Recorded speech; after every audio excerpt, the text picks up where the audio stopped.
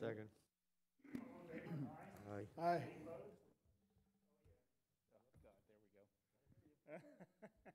Okay, we have had a unanimous vote and approval. Michael, you are allowed to participate in our meeting. Very good. Thank you very much. Appreciate it. Excuse me? I made a motion. Ken made the first and Lou seconded. Okay, so let's now do attendance. John, would you start with us, please? John Cheshire, CORC. Lou Doctor, CORC. Ken Lassiter, CORC. Roderick McCoy, CORC. Virginia Ferris, CORC. Leanne Evans, School District. David Dolan, Facilities Management. David Porter, CORC. Bill Uckel, CORC. Leah Gaines, CORC. Patricia Morales, Office of General Counsel. Bernard, Facilities Construction. Frank Barbieri, School Board. Okay, our guests. Nikki Rao, Gilbane Building Company. John Levinson, Rel Enterprises, representing Wharton Smith General Contractors and Ziskovich Architects. Okay, thank you, everyone. It's our attendance done. And we voted for Michael to participate, so that gives us, Jim, I think 9, right? Or 10. Does that give us 10? With Mike, 1, 2, 3, 4, 5, 6, 7, 8, 9. You got Leah? 10. That's what I thought. Okay. All right. I have no other opening announcements except now that we're meeting in person again, any cell phones on the table should be taken off the table, please, so we don't get microphone feedback. And on vibrate, if you would, so we don't get any phone call interruptions. Any changes to the agenda by anyone? All right. Hearing none. None requested by staff? Okay. Anyone with conflict of interest for anything we're going over today? All right, seeing none. CORC report. Lou, you submitted our report last month? Yes, it was submitted to the board and distributed, and they had no comments. Okay, can you do a report for us again? Yes, sir. Thank you very much. We're down to staff updates already. Okay, Jim, did you have anything you wanted to start with? Okay, a couple of things I wanted to let everybody know about. Yes, as I mentioned last month, this will be our last meeting in person in this boardroom. We are doing improvements to the CORC room down at North County Sports Center, or up at North County Sports Center, for all sorts of good stuff, cameras and audio recording and computers, so we can do this thing. So that many of you who might remember me standing there holding a laptop, pointing it at people, we won't be doing that anymore. So we will have a much more organized system. We anticipate that that will be in place by next month, which is September, I think it's 13th is our meeting. And so we will, please make sure that when you guys see the updates from Susan next month, that we are anticipating we're going to be back at North County. Staff updates. In addition to that, I'm going to try to gloss over the start of school. I never want to put too much gloss on it, but we had a really good opening yesterday. From a facility standpoint, things went very well. We had a good summer. It wasn't quite as long as we needed it to be, but we still got a lot of work done. And we were able to get all the schools open and operating, with, to my knowledge, very little disruption. There were a couple little blips, but by and large, we did a very, very strong job. And one of the pieces that I wanted to kind of convey to you guys as a CORC committee is I found out from our maintenance department, obviously our maintenance department and our construction department work very closely together all year long on these projects. And the work that was done over the last 3 years at all these schools, remember we set up our facility renewals as worst first kind of thing, right? So a lot of the schools, the first 50, 60 schools that we've been working on for the last 3 years, we've had a tremendous impact. And I was talking to Stacy Marshall this morning, and she mentioned to me, she said, don't forget, 2 years ago, when we did opening of schools, I used 17 temporary chillers throughout the district to make sure that we had air conditioning up and working properly and doing well. This school year, we had absolutely 0 temporary chillers. And again, Leanne, I don't want to thank you too much, but Leanne's been an incredible assistant in making sure that we had the money necessary, both on the facility renewal and on the chillers was a separate facility. Yeah, go ahead. I want to add on the chillers, that was such a big issue a few years ago. The board actually approved to do some equipment leases. So we borrowed money to pay them back over 5 years, and we were able to expedite all the air conditioning chiller replacements that were not included in the facility renewal program. So just about every air conditioner in this district has been updated and replaced with 10-year warranties. There's still some that are in the works they're working on right now to finish that program up, but I heard Stacy say that when we met on Monday. Yeah. And, all the work that's been done over the past few years and the money spent was well worth it. And so there weren't air conditioning problems that I've heard of. That's correct, and that's the key point that I wanted to make out of it. It's not just the chillers, but even the air conditioning. A lot of the air handler projects and EMS controls that we've implemented at these facility renewals, those schools that were in dire need, we've been fortunate to be able to get there. And it really has started to show a dramatic impact that we had a very good opening. And again, I thank you all, and as well the taxpayers of Palm Beach County, for helping us get there. This was a big deal, making sure that our schools opened without any problems like that. Those were issues in the past. Congratulations.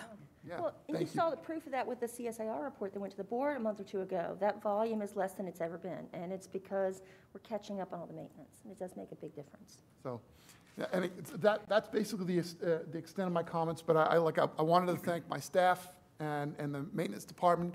Together, we've done a really strong job of making sure we stay on top of it, catching all the bad ones, trying to make sure that everything's moving forward smoothly. We're not letting our foot off the gas. We've got a lot more work to go, too, so. Yeah, 2 comments. Did you make sure you put that espresso machine into the new upgrades at the new space? That's in the budget, right? Good idea. Actually, if that was in there, I would have stopped it, I was so gonna sorry. say, there's somebody who wouldn't have let that go through. Yeah, Well, we'll just call that a speaker or a microphone. With the idea of we're catching up and we're getting repairs done, I think the diligence then needs the next step to be funding maintenance appropriately. And I don't know how we do that because that's not through another referendum. But somehow we need to make sure that the budget remains there, because that's how we got in the hole. I mean, we weren't able to fix a roof because there were no maintenance dollars. And a lot of that goes back to the state hacking our money, but somehow we got to make that happen. Yeah, you'll be able to see some of that when we look at the capital plan. I wasn't planning on it, but the document is there. We can bring it up when we get to that part of the agenda. And I can show, actually, it's going to be hard to see because it's in the last 5 years when the referendum's done, but I think I can show you, so.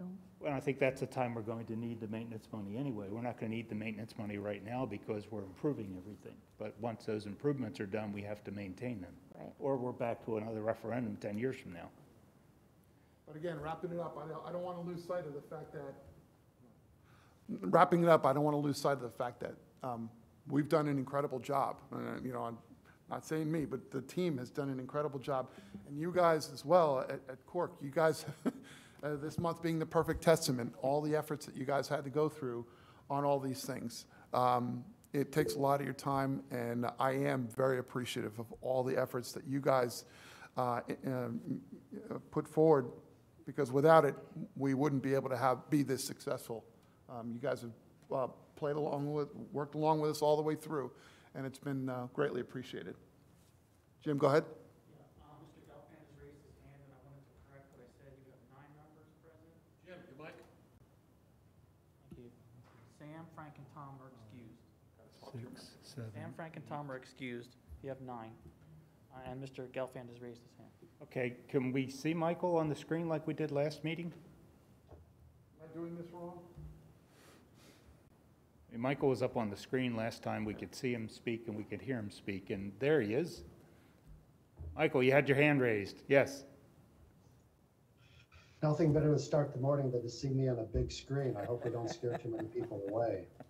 I agree. It's been, a wonderful success, and it shows a tremendous amount for the staff to get these projects moving forward, especially on these items that folks don't perceive. One of the questions I have, particularly dealing with air conditioning systems or HVAC moving forward, is, and maybe I am just a pessimist and a cynic, but the march of airborne diseases does not seem to be waning, and likely is going to increase as international travel increases and we just move a lot as society. Are we going to be changing our HVAC specifications to try to deal with additional filtering issues, or is someone going to be looking at this so that, let's say within 6 months or a year, we've got a handle as to where we're going? If I may, thank you, Mr. Gelfand. That's a very valid point. Just so everyone understands, the district has made a very a strong concerted effort to change over all air handlers in the entire district to MERV 13, which is as we're now dealing with CDC, is definitely the minimum standard, but every air handler from schools to modular classrooms has been changed out to a MERV 13 system. In addition to that, Lan and I are working with our team on the ESSER funds. I think we have ESSER 3 funds coming out, and there's a great deal of money involved. We are going to be making recommendations to the board in coming days. I don't want to spell out specifically when, but we've been working with consultants on measures, both short-term and long-term, to continue to upgrade the air conditioning systems, the filtration, the indoor air quality at all schools. So while I'd love to offer up a specific answer to you right now, stick with us, because we certainly are going to have a presentation to the board soon with recommendations so that they understand how we intend to spend the money. There's a couple of years worth of money that we're going to have. In addition to that, I want to add that we have also purchased over $6 million of air purification systems that we're putting in the classrooms. That's been a project that with a really quick turnaround, and so we're delivering truckloads of air purifiers for the classrooms, specifically ESE classrooms and clinics. So that is going on as we speak. So again, we are very fortunate in that we do have the ESSER 3 funds to help prepare this district for any future, hopefully not happening or occurring, but any future pandemics. Question, what is ESSER 3? I've lost that somewhere in my acronym list. Actually, I think it's really part of the American Rescue Plan that we're spending. It's ESSER 3, which I believe is elementary and secondary school emergency recovery. Thank you. Between the two of us, we got it. It's the federal funds that are coming down to help school districts continue to function. We had students that weren't here. We had changes that we needed to do to prepare the schools. So there's been ESSER 1, 2, and 3. And ESSER 3, I believe, is also part of the American Rescue Plan. And that's a big chunk of money that's coming, and it's focused on helping the students recover from learning losses. And there's also money that's being set aside for making changes to facilities. So how those funds will be used have to be presented to the board, and we have to receive public input and how that big chunk of money is going to be spent. But there is money set aside for facility improvements. So I'm sure you'll hear more about that. Right now, we're still structuring that and figuring out how much is spent on staffing versus improvements to buildings. There's a lot of different categories, and it's a lot of money. So I know Dave and his team are working on that right now, so you'll hear more about that. In addition, it also provides money for water fill stations or bottle fill stations. We have incorporated those in our new buildings. So it gives us the opportunity to also incorporate them in our existing facilities. So we're pretty excited about it. We have several options that we're looking at. And again, it's just to prepare us for now and going into the future. So we're very fortunate to have these dollars to do these things. Do those funds flow directly to the district from federal sources, or do they have to go through and be approved by the state? They do go through the state, but it's not part of the FEFP calculation. It's handled as a grant. So we'll have to supply the application, which is very straightforward. The holdup at this point is the state has to apply for them. So I believe the state provided guidance on that last week. So we're getting more and more information coming from the feds and coming from the state. So it does pass through Florida Department of Education, though. Mr. Barbieri? You wanted to? If I may, one of the water fill stations, if we can find some way of tracking their use to see if those should be added to specifications for school renovation, construction in the future. And excuse me, second, I want to, usually I'm somewhat negative on the school PR efforts, but to the extent anyone still reads the newspapers, there's been some very good PR in the paper, including on the filtering systems being installed. Michael, I believe the specs that are now going out for any new construction or renovation construction includes the water fountain change out to the bottle filling stations. Yep. So that's already been covered. Yep. Okay, Mr. Barbieri, you had a question, comment? I have a comment. I want to echo with Mr. Dolan. I just want to thank all of the CORC members. Being part of these meetings for 13 years, I know what kind of work you all put in for us. Every opportunity I have at the board meetings, I thank Mrs. Paul for the great work that the building department is doing on our campuses, but I don't have the opportunity to thank you, even though I sit at these meetings. We usually thank Mr. Doctor when he comes to our meetings and say, please tell everybody we appreciate your help. But I just want to tell you, I know you've done a tremendous amount of work for us. You are instrumental, which is why I fought to get the policy change and make sure you all could meet, because we need your advice before we vote on these issues. So I just want to thank all of you for the countless hours that you've donated of your time and efforts to the district. So on behalf of the board, thank you all very much. Thank you. To segue onto that, Lou, for your report, we had 1,521 pages of documents to review for this meeting. I had some comments on that. Okay, Virginia. My question is back to the funding. Is this money that we already have, or are we spending our money and then getting reimbursed through the state?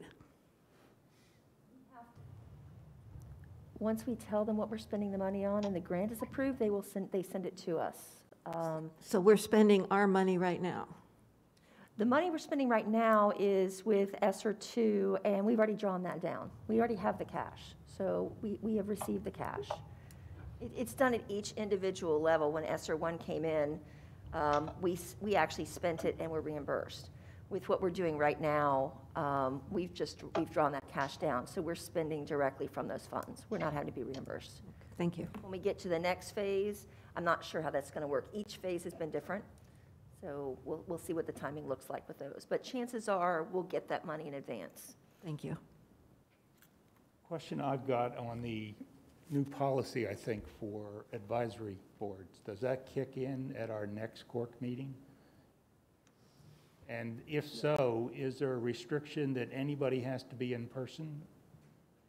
I guess I want to make sure, I know Michael's enjoyed being virtual, but is there going to be, can everybody then be virtual and we don't have a physical meeting? Holly wants to. Okay. Go ahead, Holly. Hi, good morning, everyone. When the board passes Board Policy 1.09, the revisions, it's going to allow the quorum to be made up with virtual as well as in-person members.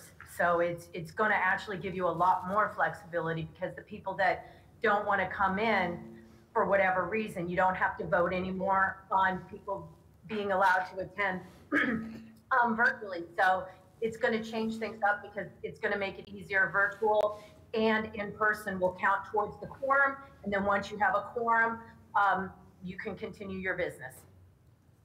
Okay, and the new room will be set up that if we have 2 people that want to show up at the meeting and everybody else wants to sit in their jammies at home and participate, they'd be allowed to do that. That is correct.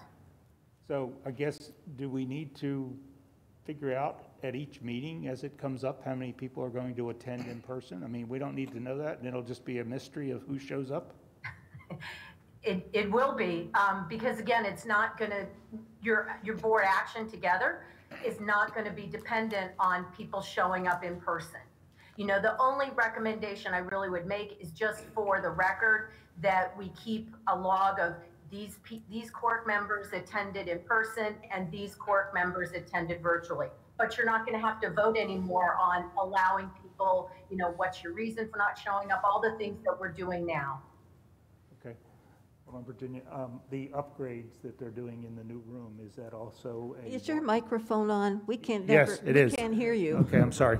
Are the upgrades in the room also going to improve the Wi-Fi connection in the room? Because that's been our disaster most of the time.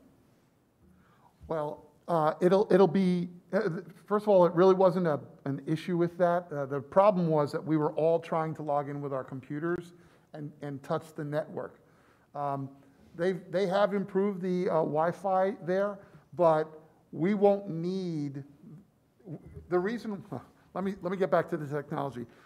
When we do a Google Meet, all the draw that your computer uses when you're using your camera and your microphone is a big draw on the network.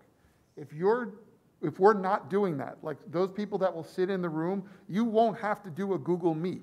You will be on a camera in the corner of the room. Everybody will see the entire room and hear the entire room. It will all be mic'd and recorded and speakered. So you won't have to have 10 computers in the room all tied into the network using the camera and the audio. So that will draw down on the Wi-Fi. It makes it so that when you're sitting here with your laptop or your iPad and you're tapped into the network, if you're just viewing data, you know, downloading a file and viewing it, it's a lot lower draw on the network. So you won't have that same problem. Our big problem had always been, we were trying to put 5, 6, 7 people in the room, all of us Google Meeting off of the same Wi-Fi connection. And it just was a bit of a draw. Okay. They've increased that, they've made it better, but we won't have to worry about that anymore because it'll be one uniform system. Virginia? Is the change in policy permanent, or is this a temporary change while we go through this emergency? Holly? It is a permanent change because there was a change in state law. So this applies to all advisory committees, even the Boundaries Committee? Okay, thank you. Yes, it does. And this is going to be read by the board this Wednesday? I mean, next Wednesday, a week from today? I believe so. August 18th, I believe. Okay. All right, and I guess you'll somehow let us know after it's been approved, Jim or Susan can, that, you know, that policy's been approved and that we can now meet virtually or meet in person. Absolutely. We'll make sure that you're aware of everything that happens there. And what happens with the public, even though we don't have a lot of public, they're allowed to still come to the room and still participate at a physical meeting, even if there's nobody there? Correct. Okay. I'll be there, I promise. I'll be there too. I'd rather meet in person. Okay. Anything else for, I guess, staff updates? Okay. Any public comments? 2 public people? Nothing. Okay. Thank you. All right. Let's go down consent agenda. FC1. I still wanted that pulled. FC2. None. FC3. FC4. FC5. FC6. Yes. John wanted that, and so did I. Okay, I think that was also noted in Jim's follow-up that that was going to be pulled for a discussion. FC7. FC 8, FC 9, FC 10, FC 11, FC 12, FC 13. I feel like I'm doing bingo here. FC 14, FC 15, FC 16, FC 17, I believe staff wanted to comment, so that gets pulled. I want that pulled too. Okay? Right. Yeah, FC 18, yeah. John wanted that and I wanted that. FC 19.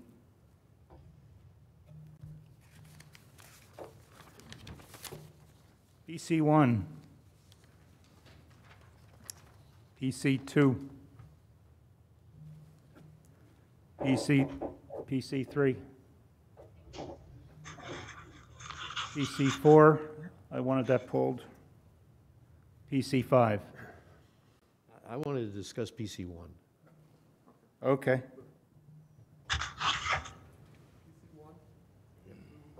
Need a motion to allow the ones that were not pulled to move forward. By Virginia, Dave- second by Ken. Michael, Dave, was FC3 pulled? FC3 as in Frank Sam? It was not. Yes. If you'll pull that, please. Okay. Thank you. Yep, Michael wants FC3. Okay, we had the motion by Virginia and a second by Ken. All in favor of the ones that were not pulled going forward? Aye. Any opposed? Okay. I think I was the only one that pulled FC1.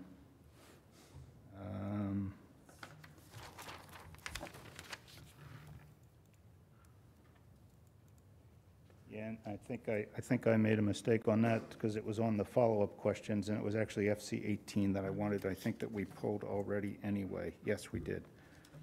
So Dave, I've got some questions. On FC1? Yes. Okay, That's go ahead, the Michael. There were a number that dealt with installing double stair handrails on the stage. Is that going to be a design change for the future? Oh, okay, go ahead, Jim. No, the stair rail issue was a mistake made by the consultant, and it's in the code, so they have to do it.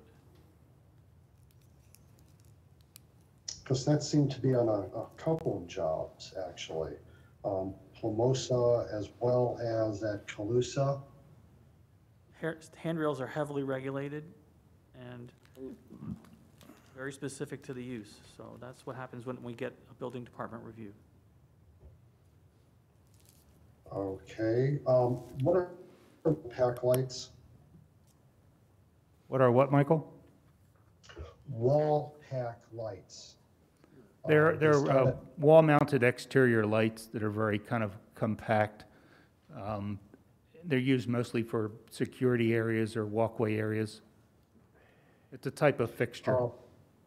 Is there a reason why there seem to be a number of those on this list, on the contingency use list this time? Is there a reason why those aren't handled as part of the original specs, what the add-on is? Jim? Yeah, I can answer that. They're included in every project.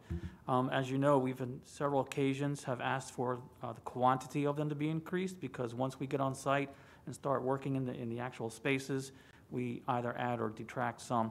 And it's all on an as-needed basis to make sure we have the right level of light on our walkways. I understand why they should be in, but it seems that these are being added after the fact, as opposed to being part of the original request for bid. Is that because the police department's adding these on after the fact? Usually the police don't have an issue in that. It's our building department that requires minimum light levels. And usually wall packs are included in most of our scopes, and every time we have one of those, we adjust them as needed in the field.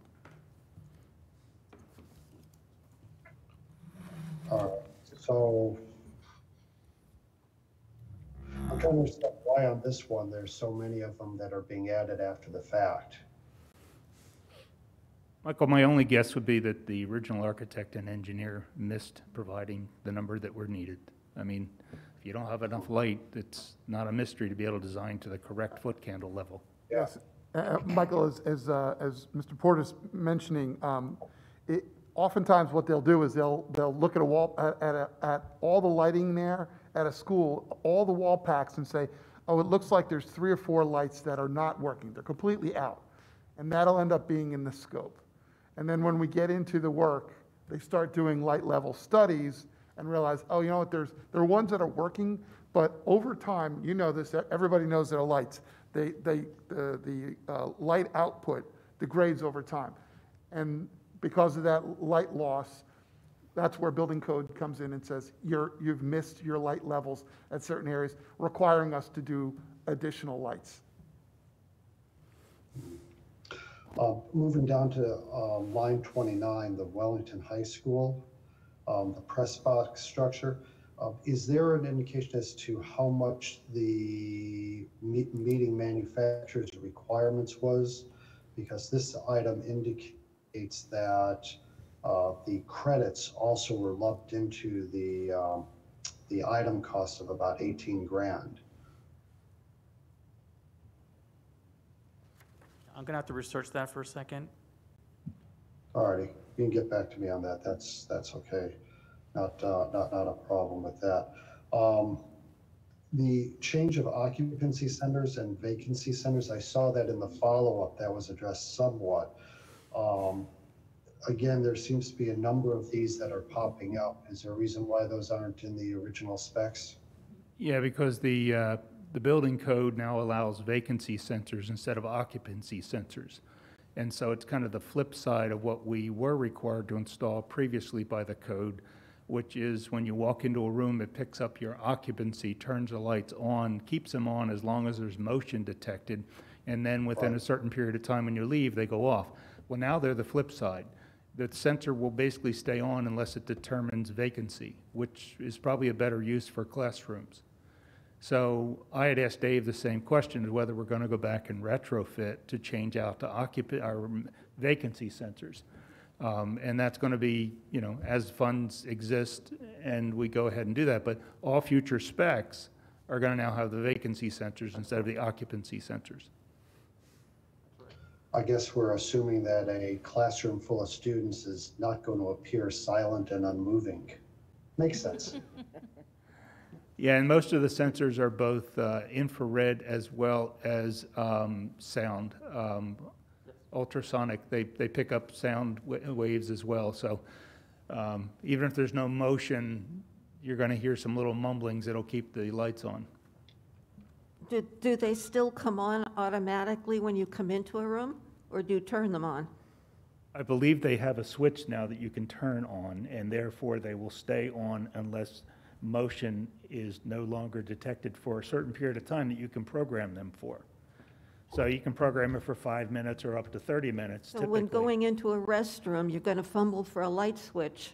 Well, we're probably leaving restrooms on occupancy sensors. They are. But the classrooms are getting changed out to vacancy sensors because it just tends to be a better type of switch. And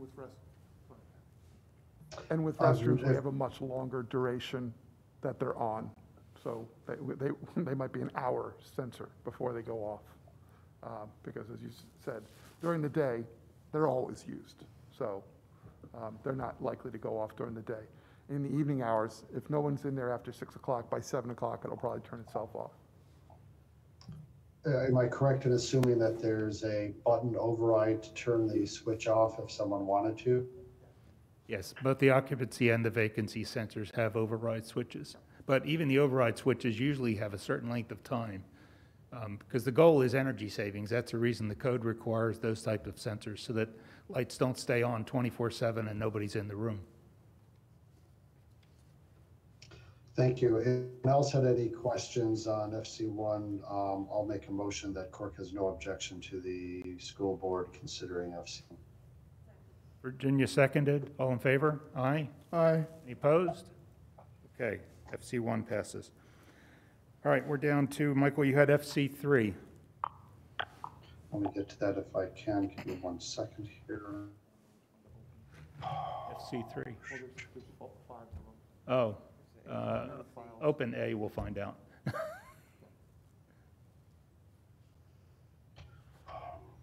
I had it marked on here, my apologies. I'm dealing with another set of items here.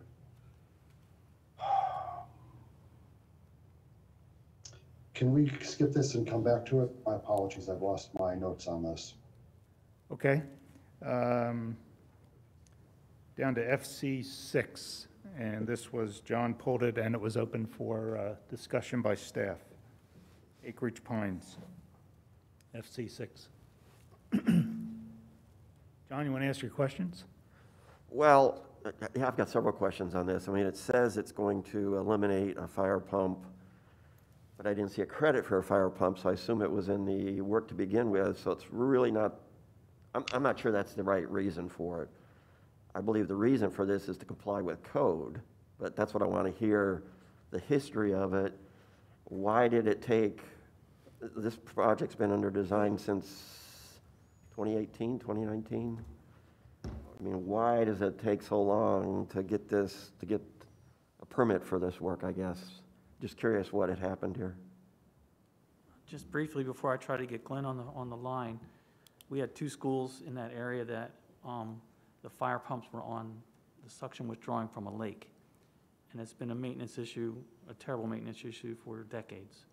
And we're trying to get that off of the lakes and onto the public water system that's now available now at those two sites.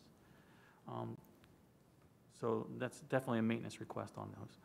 Glenn, can you please help us with the chronology? I know that you sent us one, and we were going back to 2018, I believe, on our initial attempt to get permission from Palm Beach County Water Utilities. Can you hear me? We can. Yes. Great, it works. Just history. Once again, as Jim said, this for Loxahatchee Groves and Acreage Pines. Loxahatchee Groves is your FC17, so it's going to be right in line. The answers and questions are going to be basically the same. There's an existing fire pump at the school, at both schools, for the fire loop fire hydrants, and that's the only thing that's on this fire pump. The problems that the maintenance people have had, the diesel that we have sitting in those things, the age of the fire pumps, they've just had a lot of problems with them. So they asked to have these removed off of the pumps and put into the potable water system. So at Acreage Pines, the potable water system actually is sent through our backyard to a park where our meter is. At Loxahatchee Groves, they added the new water line along Okeechobee Boulevard, and we actually were able to, our potable water was tapped into that, but our fire hydrants were not at that time. So going along with trying to get Palm Beach County Water Utilities, Ingenuity Group is the civil on both of these projects. We went to them to try to get an update on how we can do this, working with our existing fire hydrants, our existing fire hydrant water lines, meters, all that stuff. So when we went through it, they came back and told us that basically we could use our fire lines that we have, but they all had to be potholed and couponed, which is basically they go in and they drill into the pipe to see the condition of it. So we did that once we actually started the project. So the design was working, but we had to hold off until we had contractor on site to do the potholing and the drilling and all of the requirements that Palm Beach County Water Utilities had asked us to. So in doing that, we had to run pressure tests. On one of the schools, the pressure test we couldn't hold. So we had to do a couple of different things with Palm Beach County Water Utilities as far as opening up lines, taking a look at things, replacing fire hydrants, and things like that. So Palm Beach County Water Utilities came back and basically told us that we would have to replace all the hydrants we had on both schools. They did not want to have the older hydrants. They didn't want to actually have the hydrants and actual gate valves for those hydrants that had been subject to the lake water for the years that had been, the fire pump had been in existence. So we started to work with them on that. This is all during COVID, so we could not have in-person meetings with them. I don't know if any of you are aware of how Palm Beach County Water Utilities has been working, but we would be dropping our plans off at a desk out front in the parking lot for them to pick up, for them to take a look at, and it was just it was boggled me on how we couldn't do it by Google Meets or anything like that, but that's how they wanted to do it. So there is a chronology that we sent out for both schools, and it actually shows the revisions that we've made, the comments that we made, the second revisions we made, the third revisions we made. Those of you, John especially, and I know that you probably had this with the county, Palm Beach County Water Utilities has been for 35 years I've worked with them, and I have one project I think that we were actually to get through pretty quickly. And they had Adam Galecki before, now they have Jackie Michaels, and it's just really hard for us to get things through on the first try, the second try, even the third try.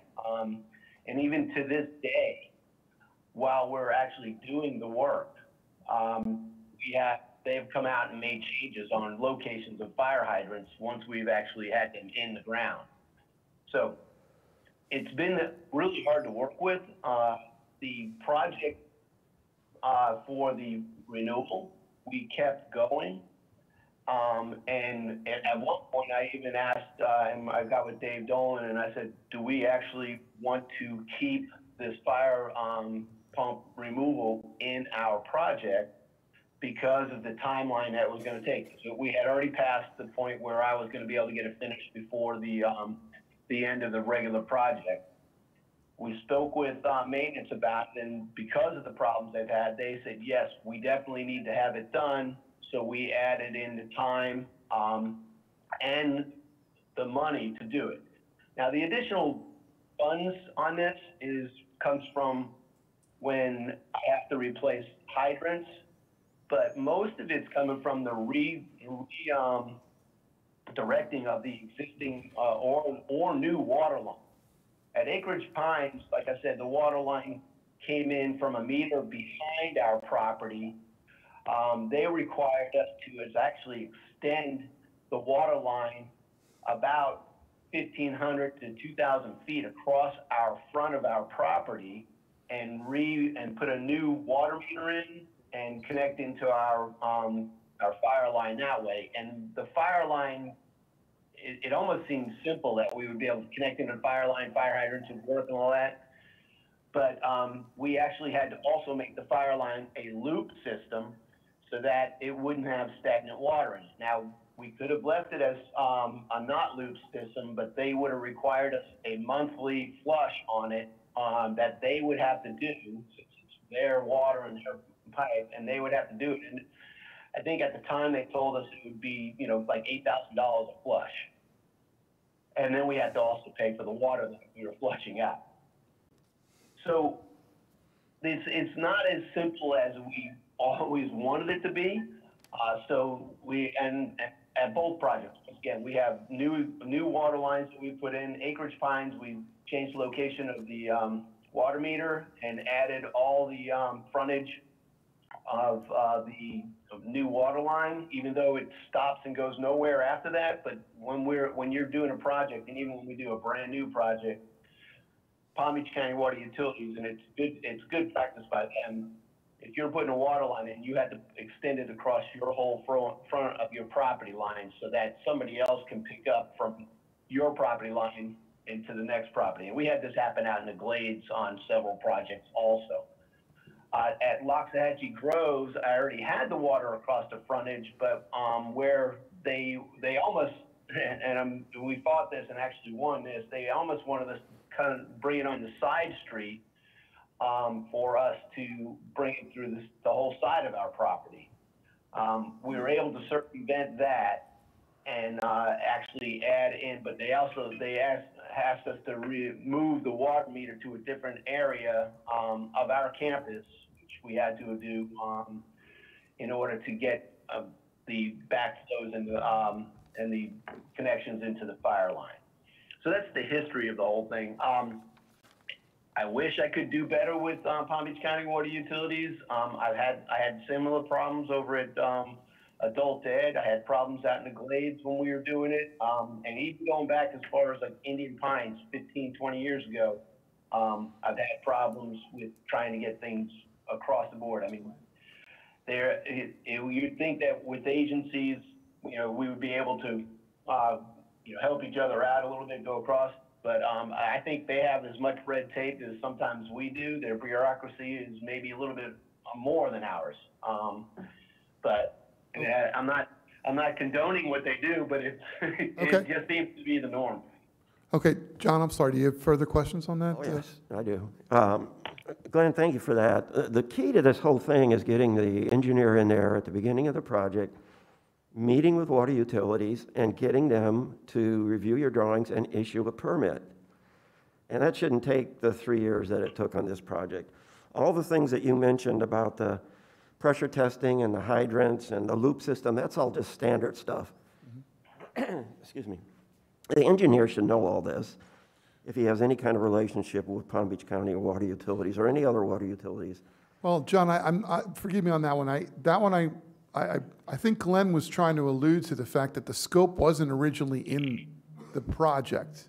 It was added well after the fact. Now, granted, it was added by maintenance, but it wasn't, I don't believe it was an initial, like our fire system worked. It didn't work well. We were pumping water out of the lake, but it did work. So I guess I kind of read this as, yeah, this was a late change in the scope that was requested by maintenance, certainly justified and needed. And unfortunately, as Glenn alluded to in one of his comments, was we basically had the choice of ending the contract with Acreage Pines and Loxahatchee and calling it a day and build another project for this hydrant replacement, water line, fire pump, or just add it on to the end. So it's not a 3-year extravaganza. Maybe it's a 1-year extravaganza because of the time it took to get through, but it wasn't like it was something that there was in the original design for the engineers to pick up and work with water utilities. Okay, I didn't understand that from reading the backup, but if that's the case, that explains some of it. Regarding the description of the work that's on the change order as well as the board item, if you could scroll down a little bit right there, you can see it. No, just on the first page. I mean, right there, description, added scope to the fire line and fire pump work. If what you're saying is correct, what you're doing is putting in a new fire line around the school and eliminating a fire pump to eliminate the existing fire pump. It's a very poor description, I think, and it says it also on the change order. Anyway, I think that ought to be a little bit more attention paid to that in the future. If you could go to page 11, I'm confused about the pricing.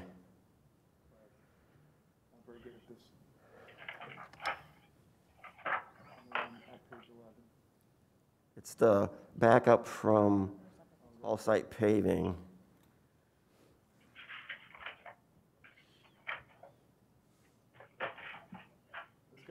Yeah. Could you explain what's going on here? This looks to me like it's a $500,000 change. If you sum of all changes, amount of this change order is $447,995, and he's removing a previous change order. What's that all about? So, John, what they had on this is I had, at the last minute of our, before GMP, we actually added an allowance for replacement of fire pump and thinking it would be a lot simpler than it has been. So they they have a total change order here, but we removed the portion of it that was for the that we used out of the allowance to do previous work, and supplemented. This change order is actually supplementing our allowances. Could you scroll down a little bit more, Dave? Same page. Oh, right there. Yeah, it talks about billing and allowance 10 and 11, 141,000. I guess my first question is that what this costs to put this fire line in? 447,000? Yes. Well, getting back to your point, Dave, I don't understand why the CM didn't bid this out. He just went to one contractor and he accepted his pricing. He should have bid this. $500,000? And just handing it to the contractor.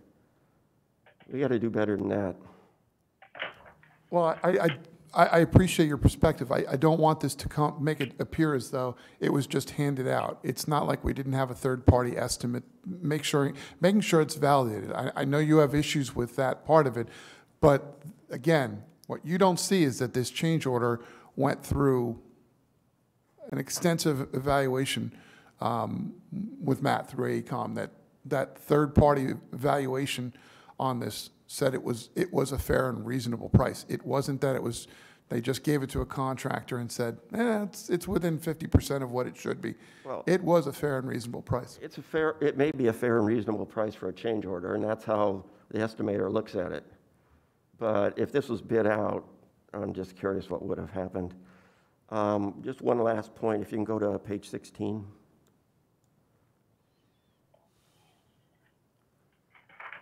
The CM on this is Pirtle Construction, and I just want to point out and applaud Pirtle for putting a project manager on the job only 50% of the time and a project coordinator 25% of the time, and that's it. That's their fee. That's the way it ought to be done. And I'm going to point out another CM on one of the other ones that did just the opposite. He just loaded up the job. Anyway, that's all my questions on this one. Okay, anything else on FC 6? Yeah, I had actually. Go ahead, Lou. By way of disclosure, I was on the Citizens Advisory Committee for Palm Beach County Water Utility Department for 7 years. Went to monthly meetings, toured the facility, talked to the people, and reviewed projects. This project creates the impression, the way it's worded, that we get screwed by Palm Beach County Water Utility. Yeah. They weren't cooperative, they didn't work with us. I came from a completely different point of view because I was exposed to their operations for 7 years. And this doesn't create the impression that I had after 7 years of work. Their plants were pristine. You could eat off the floor of the waste disposal facility. They had a 100% energy operating facility. They consumed and generated their own power for the complete waste treatment facility, and they were big on reclaimed water. So they did a fantastic job. I was there when Bevan Bidet ran it, and when he retired, Jim Stiles took it over. So reading this, there's a disconnect somewhere between the impression I had for 7 years on the quality of that operation and how this comes over, that the delay was caused by Palm Beach County Water Utility. I think the difference is you're talking about operations side, and this is the plan review design side of utility. So this is like dealing with, a field building inspector versus an inspector that reviews plans in an office. I don't buy that at all. You got two different companies, you're telling me? Yeah. Adam Galicki. Well, there's something wrong with our operation and their operation to take a year and a half to get a project going. So I just came from this from a completely different point of view, knowing what I already knew about the utility that caused the screw-up and to spend all this kind of money. And if I may, Lou, I'll echo your sentiments in that water utilities, when I worked elsewhere, I had similar opinions to water utilities as Glenn. I had similar experiences.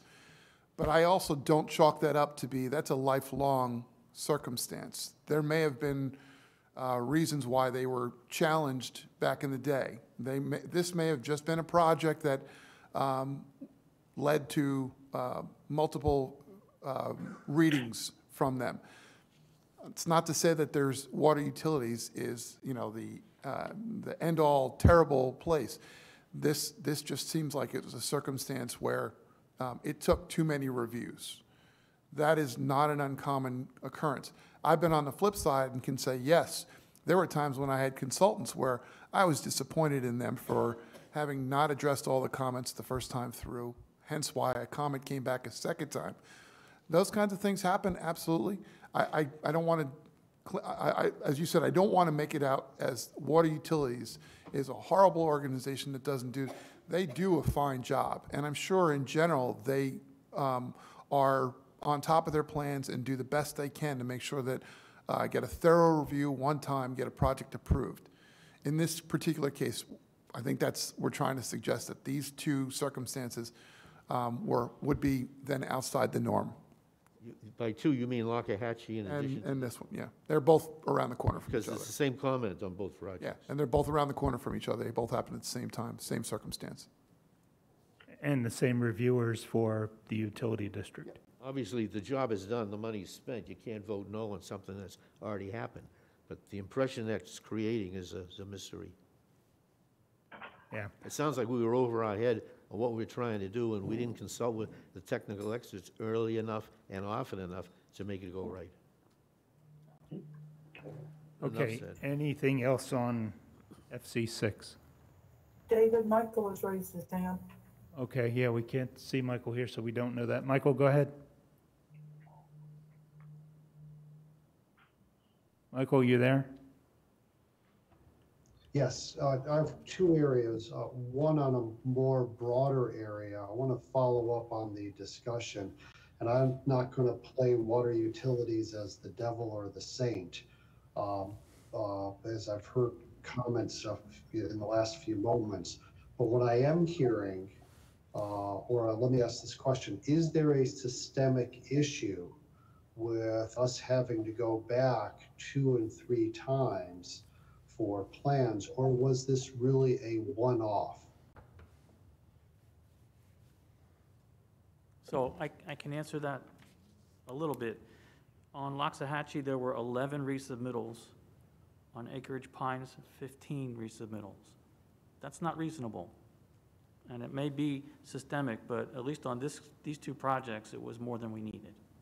All right. But So- Jim, excuse me, Jim, you don't know if that's due to the engineer just not responding to the comments, or really, you really can't tell if that's the engineer or water utilities just changed their mind. Well, I agree with you, but from personal experience, you'll respond to their question, and then they'll change the question. It's not easy to work with them all the time, John. I've gotten the same thing from different building departments too. I mean, I'll answer their questions and then they come back with 10 more comments. It's just like, come on, man. Yeah. Give me your comments all the first shot. So what I'm hearing is more of a systemic type of situation without making a determination, but that's what it's sounding as. And we are not just a contractor within the county. We do a fair amount of work, and both the county and us, we have the same, if you would, customer. It would seem that it would be appropriate to contact our engineers on these projects, get a list of where they think the problem is with water utilities, and then to have an upper level contact with water utilities to find out what we can do to avoid these things from happening on our future jobs. Michael, I don't believe our consultants would be willing to comment. While I certainly appreciate that, if I asked, and obviously I've been in that field, if I asked my cohort of consulting civil engineers if they'd be willing to go on the record and be critical of water utilities, I'd be sitting in an empty room. So I can appreciate that, and it might be worth the effort of trying to understand where our challenges are. Again, I go back to your point. I don't think it's a systemic issue. I think just like every other agency, every other building department, there are ebbs and flows. There are challenges at times, and then some other times they're spot on, and it's a smooth process. So I wouldn't necessarily automatically say it's a major problem. What I am hearing, though, in terms of reports on projects is that this is systemic. All right, whatever label that at this meeting we may want to put on this is all great and good, but looking at this in the long run so that we don't have even 3 and 4 callbacks, which we shouldn't be having. I mean, if they are changing the field posts, and they may think they have a good reason for it, I'm not going to play them out as bad people, but we need to get in there and have a discussion with them as to what's going on, because this is costing significant citizen dollars, time and dollars. And as a project manager, we shouldn't be allowing this to occur. Michael, we don't have the power, and I can tell you from my experience, my career, it's an age-old problem, whether it's a building department or whether it's a utility review department. We just have to deal with it. You know, obviously, if we have an engineer that's just ignoring the comments coming back, yeah, that we can deal with because we're hiring the engineer. But when it's a public utility company, I mean, it's like dealing with FPL.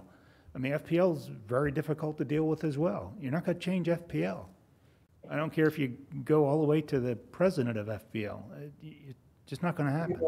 But what I do is I get a hold of someone at the proper level that deals with the 2 supervisor over at FP&L, and we deal with it that way. I mean, if we have to get one of our division directors to deal with someone there, or the superintendent to deal with the county manager at that level, to put it on their list of their discussions, then let's ask for that to be done. All right, if it's all right, I don't want to belabor the point as far as systematically trying to figure out how to make water utilities better. I'll take it upon myself to work with administration and see if there's a path forward to meeting with the senior officials at water utilities if it's deemed that there is a systematic failure on their part. And in fact, there's, you know, people with living in glass houses don't throw stones, so we'll be judicious with our approach. Sounds good on that. The second part is what do we do with something like this, where we do have such a huge change order, and it should have been bid out, and I'm not very comfortable voting yes for this. Well, it's already been done, so we can vote against it, but the work's been done, right? Yes. In progress. I mean, that's the problem, is that, and I understand the problem. I mean, folks who in good faith have done their work, they need to be paid and all. On the other hand, I'm looking at something that should have been bid before it got to us. Well, again, I appreciate your perspective, and I appreciate John's perspective, but again, it's somewhat of a slap in the face to staff. It's as though I get a feel like there's no staff oversight, there's no staff review, that the value that was presented. I mean, again, it goes back to the issue we had previous 2 or 3 months ago, when I said, you guys see the change order in the final version. You didn't see the 4 versions that came before it, where we ripped it apart, shredded it, made them start all over, and cleaned it up. The final version that you see is a good and fair and reasonable price.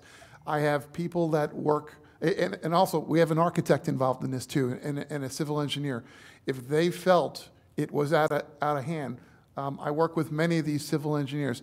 They wouldn't stand for it. They wouldn't allow us to take a change order forward because they know better. They know their reputation is at stake. If something like this comes back, and I turn to that civil engineer, Ingenuity, and say, you guys are being called on the carpet too for allowing this. They don't want their reputation sullied. I guarantee you they're going to say that is a fair and reasonable price. Yes, you may have a point about whether it should have been bid as a separate project, but the price that was attained, I'm very comfortable with it being the appropriate price for the project. I would respectfully request that you withdraw the comments that questioning a decision is a slap in the face at staff. This is what we're supposed to be doing. Mm-hmm. I would ask, as a second part, as to whether this came along, why wasn't it segregated out to be rebid at that time? Expeditious nature. We had a contractor that was finishing up, he was on site, and he was able to do this while the activity was fresh. Otherwise, we'd have to put out an RFP and bid the project separately. Would have taken more time. Dave, I was suggesting earlier that Perlin should have bid it out. They could have gotten bids quickly, so you wouldn't have to do all the paperwork. Do we have anything in any of our policies, and we're considering one of the policies today for contingency use, of what the maximum amount is before something has to kick in to require competitive bidding? The policies require us to go to the school board after a certain level, so there's, delegated authority has strict limits, and thereafter, we present the data to the school board, and it's up to us to present the data that proves our case. What's the level?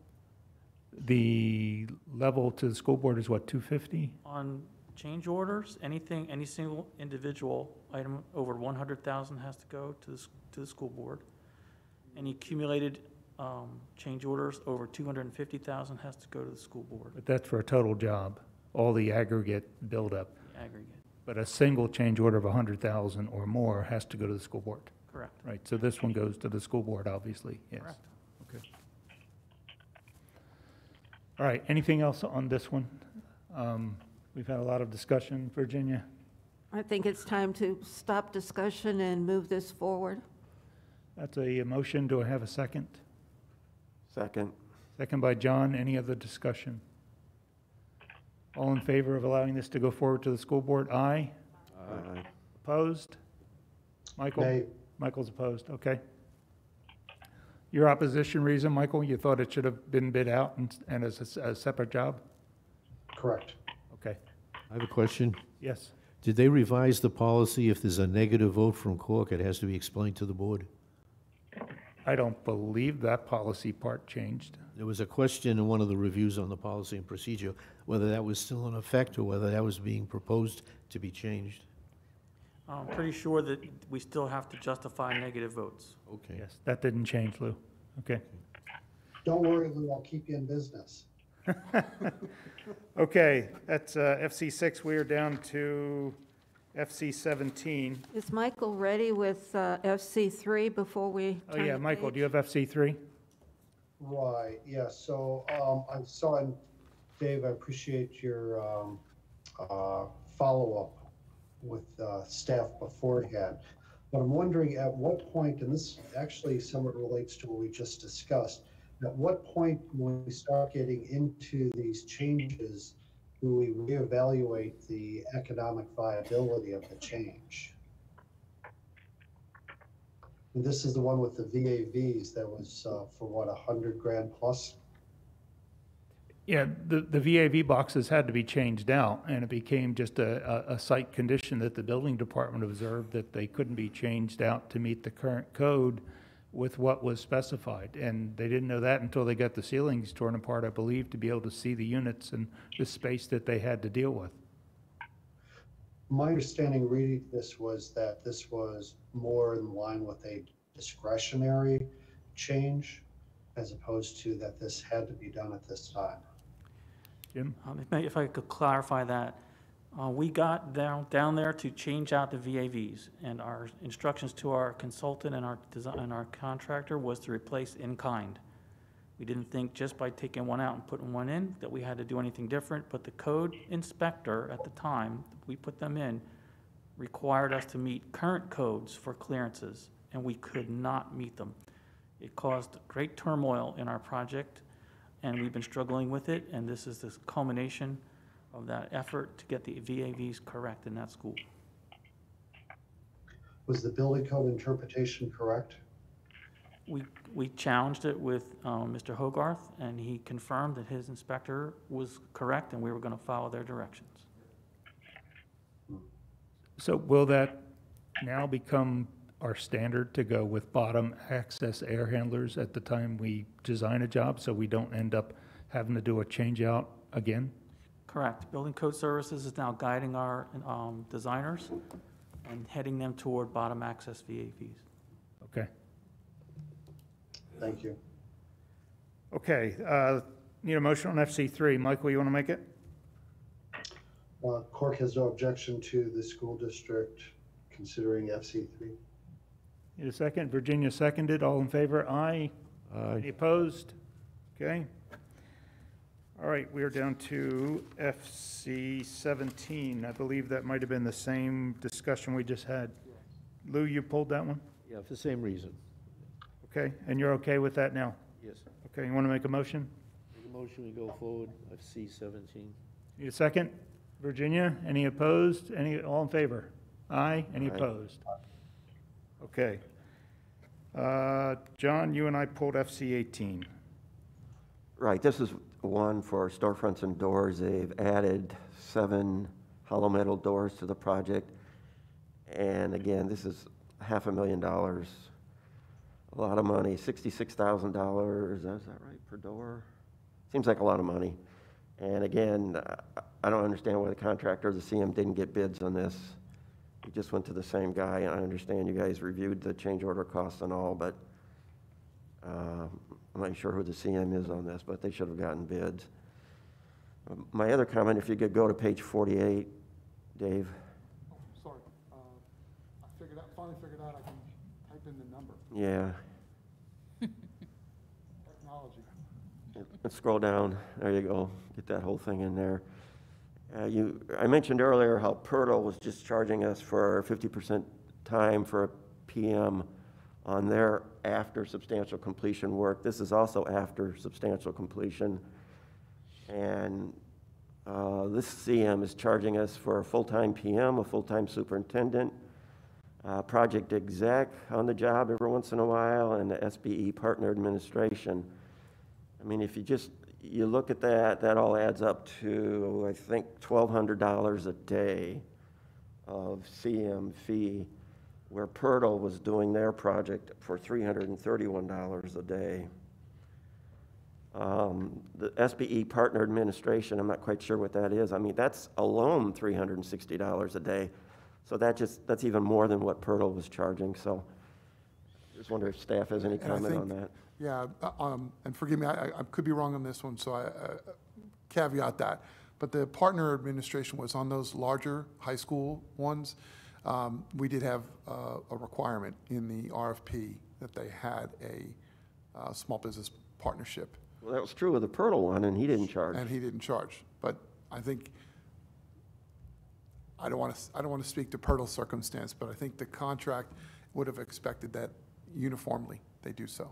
Well, don't you agree that a full-time PM and a full-time superintendent is a little bit to watch the subcontractor put in some doors and take them out? That's all they're doing. It's watching Potentially, them. yeah. I could see the variation, and I know we'd had gone through this exercise when Virgil was here a couple of years ago, where we have that spreadsheet where we kind of anticipate what the average costs on the staffing is supposed to be on a facility renewal, and we broke it down to being a per week charge, right? I think we showed you, I think we didn't put it up there, but we showed you how we came about the basis, because some projects, the team might have much higher superintendent charge because it was a senior superintendent. Hourly rate, yeah.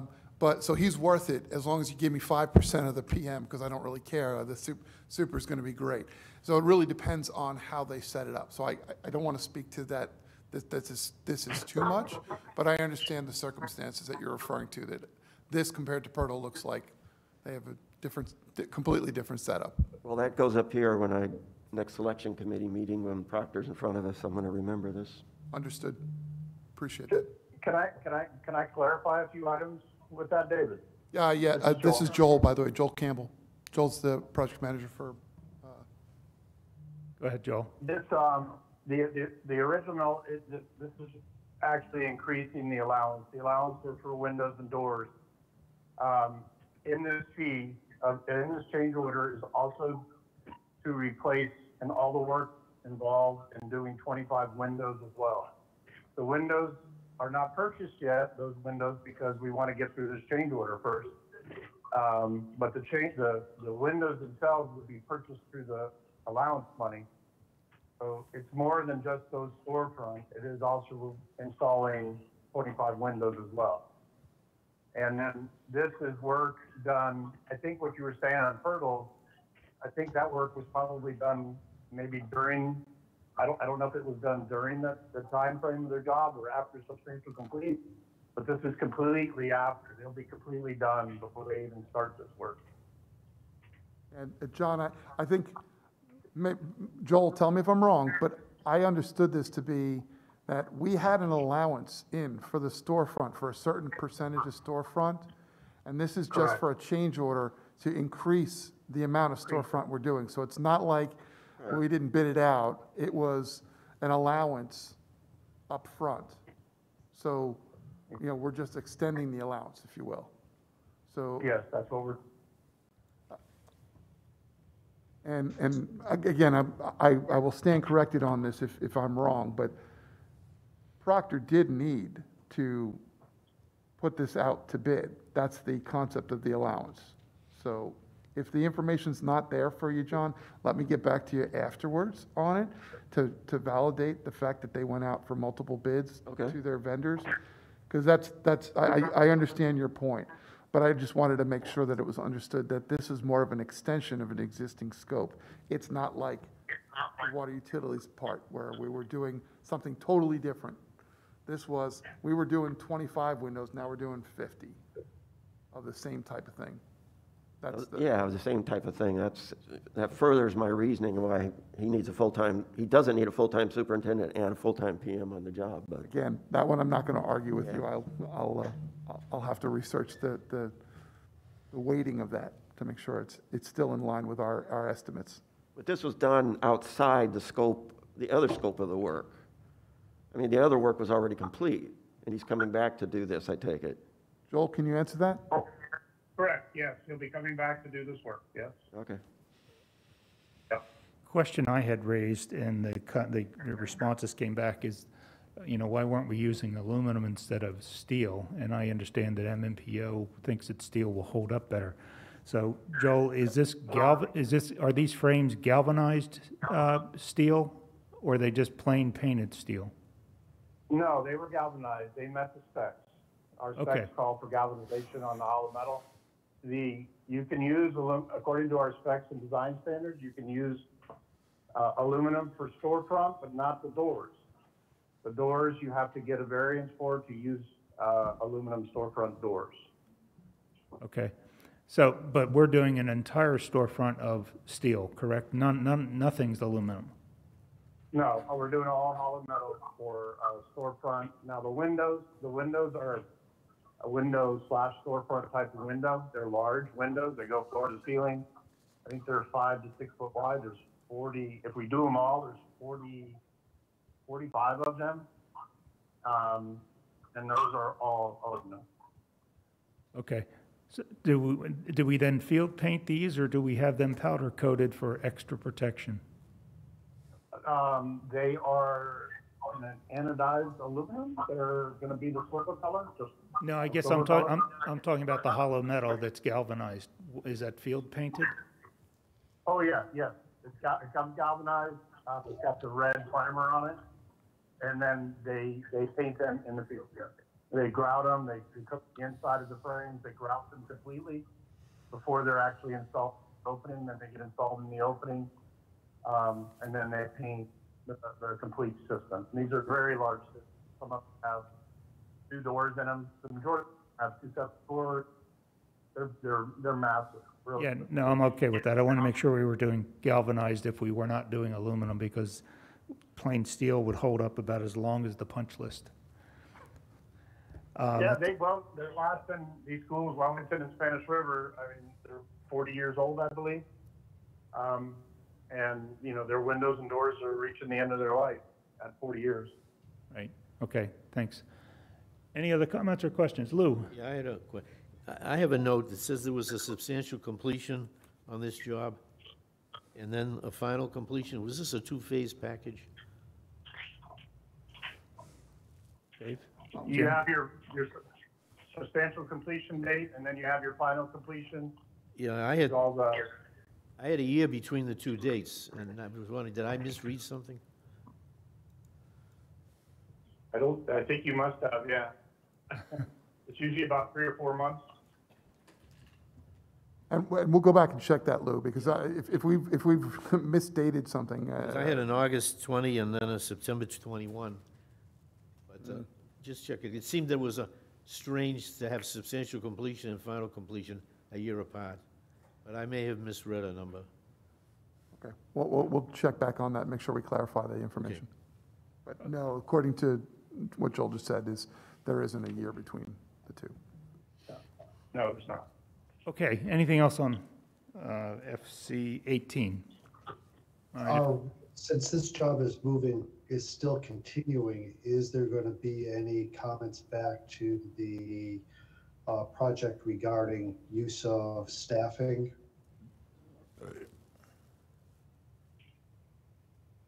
You mean internal staffing or the CM staffing? CM staffing. Since the job is done, I guess that change order accounts for the staffing charge, correct, Dave? I may have misunderstood. I thought that they said that the first still have to be done. Jim? It's so the windows still have to be installed, or is the project all done? On this project, Spanish River, this work cannot start until November or October when the parts actually get here. So I think John's comments regarding staffing should be relayed back to that project. If you're suggesting we need to change the price of the change order, I don't think that's reasonable, because we did a good, fair, and reasonable estimate against that, and it would delay the ordering of the materials that we need to construct the project.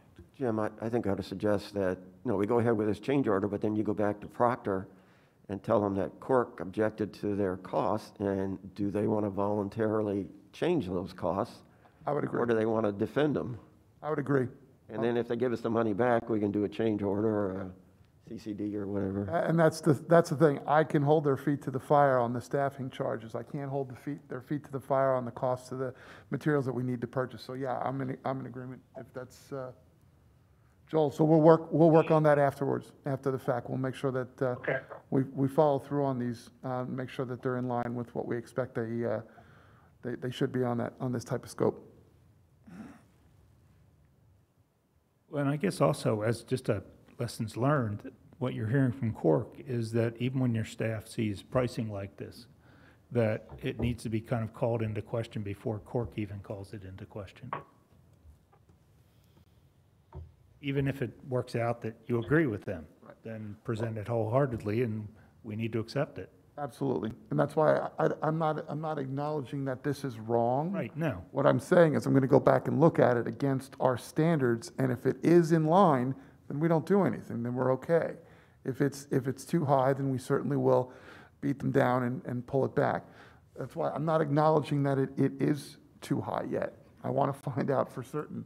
I want to see that if that balance of the right staffing is, if they choose to have more of a project manager and superintendent and less of something, we'll figure that out and try to validate it. I'm sure, John, you've probably done so already, but I want to do it against the basis that our district standard for all projects is. Mr. Barbieri, you had something? Mr. Dolan, if you decide that you're going to bring it back, what are you going to do about the board meeting next week? Will you modify the agenda item before the board gets it next Wednesday? Now, this wouldn't go, this would stay with you. I have the ability, after this gets executed, to insist that they renegotiate and pull their staffing charges down. I can't change the cost of the actual storefront that they need to buy. That's a set price. But what I can do is on their pay applications, I can insist that these values, if it turns out they're too high, I can pull those down myself. We can do those as an administrative effort. So wouldn't their defense be that the board's already approved this amount of money? Is this part of the agenda item that we're going to approve next week? This is part of the agenda item, and what we always do is, and on CM projects, this is an upper limit. It's basically the CM at risk is a top dollar value. In some cases, they'll do a change order and they'll put in $10,000 worth of staff time. When they actually implement it, they end up showing us that they only used $8,000 worth of staff time. They give us $2,000 back. I will be able to do that now instead of waiting until the end and keeping our fingers crossed. I will be able to validate that, nope, that shouldn't be $85,000. It should be in the range of $65,000. And they'll look at it and see if they can tweak it and make it happen for 65, if that's the correct cost. So it doesn't have to change the change order. The change order is simply an upper limit value for that, for this work, and we'll pull them down on it if need be. Okay. Okay, need a motion to go forward with FC 18. I move that we go forward with FC 18 to the board without objection. Need a second? Second. Second by Lou. All in favor? Aye? Aye. Any opposed? Nay. What's the negative reason, Michael? The reason is that staff has to get back to us regarding the bidding and staffing issues, and I'm not comfortable voting on it until hearing that. Thank you. Okay. All right, that takes care of FCs. Let's see, we had PC4. Oh, Lou, you wanted PC1? PC1, yeah. Go ahead. Yeah, that's a pre-qualification proposal where we renew vendors after 3 years if they do more than $300,000 worth of business. Years ago, there was a question about whether we were reviewing any legal ramifications of the vendors we did business with. And the vendors have to disclose any legal. Question was whether vendors were being honest and disclosing it. As a result, the legal department here agreed they would do a review of the registries in the various legal organizations around here and see if there were any items that were listed as open in the legal register that weren't reported by the vendors. And that's worked very, very successfully. However, if you look at this package, there's, I think, 9 vendors for requalification. Virginia was right, it's 404 pages. We're not going to review 440 pages, so there can be an introductory consolidation sheet that says we're looking at so many vendors at $300,000, it might be 9, and they're either new or the requalification. So it could say so many new, see requalification, and then are there any exceptions in the course of the review that could be highlighted, rather than giving us 150 pages of every legal action that Moss has taken in the last 20 years. Moss today is a $1 billion corporation, and they do business all over the world, and we're not interested in looking at 100 pages of all their legal paraphernalia. 99% of them are settled out of court or a reasonable settlement. The ones that are open are usually in negotiation. So I think the upfront legal review is excellent, but we need all that backup material. I'd suggest we can consolidate that area, save some paper, and just give us a highlight of it. Okay. Do you want Holly? So that's a suggestion. I don't know Okay. that, there's no vote on what we have. Yeah, can we take that up with legal and see, see if we That would be fine with me. There's no objection there. There's nothing there that I would say, hey, this is wrong or error, but. Well, it sounds like you're asking kind of like for an executive summary that we could just look at, and the board could look at and go, okay, here, look, here's our new vendors, 1 page. Here's our renewal vendors, 2 pages. Here's that email from Holly saying she's checked everything and nothing is undisclosed. Because that's all we care about. The backup is great, and there's no problem there. So that would be a great idea. Okay, Jim. Can I just ask a point of clarification? Yes. So you still want all the backup data that we give you in PC1? That's a huge effort by our purchasing department to create that for you. Well, Are you again. asking for that now in the summary? Hold on. My understanding is everything we get is what the board gets and wants. Okay. So if the board doesn't want 400 pages of backup on PC contractors, then we don't need it either. Okay. That's what I'm hearing, yes. I think we're looking to be able to tell the board, okay, here's new, here's renewal, here's a legal check, everything's fine, let them in. Understood. Yes, okay, I'm sorry, yes, I think we're all on the same page. Okay. Yep. Excuse me, Dave, if I may, or Jim, I'd like to. Go ahead, Mark. Throw a comment. The backup that's included with the pre-qualification item is there because over time it's been requested by members of CORC. I can assure you that years ago, we did not include all of the emails that show the results of the litigation in the background that legal provides, but they were requested, and that's why they're there. So, what I'm hearing is, basically it's there for CORC's review at their pleasure. If they would like to review details, it's available to them. The synopsis of who's being recommended for new pre-qualification and who's being recommended for renewal are on 2 pages that are bookmarked in PC1, new and renewal vendors. If you just want to look at new and renewal, that's fine. For those of you that are inclined to look at the backup, it's there. And I think that's important to some of the members of CORC. However, after spending literally hours and hours a week of my staff time and legal staff time and the committee members' time to prepare an executive summary to, mitigate the volume of backup that has been requested by CORC seems a little bit redundant and quite onerous on my staff to have to do that in addition to the other workload we currently have. Well, I think what we were, Those are my comments. yeah, Mark, I think what we were suggesting is to dump all the backup for what you show us, reverse what we may have said before, because we're all getting older, and so we don't remember what we told you. And just basically give us only that kind of executive summary. But what I'm saying, Dave, is we still have to go through the legwork. Okay. Of going through the research, of vetting the applications, of asking legal to review and get back to us with the disclosures and the all of the information that pertains to whatever legal issues they've disclosed or not disclosed. Okay. And 3 months later, there's going to be a question, and then there's going to be the comment that initiated this in the first place. Can I see the backup? Where's the backup? And I'm not going to, that was requested by not more than one CORC member when we initiated that a few years ago. Okay. And I'm sure they'll recall. So I All right, really Mark. think that that's my comments. All right. I'll just end it there. All right, thanks, Mark. Leah. Yes, I just wanted to ask a question on the purpose of the disclosure for the litigation. I would think that it's the disclosure is one thing, but I think the real purpose behind it is to really look at performance issues. Have there been performance issues in the past?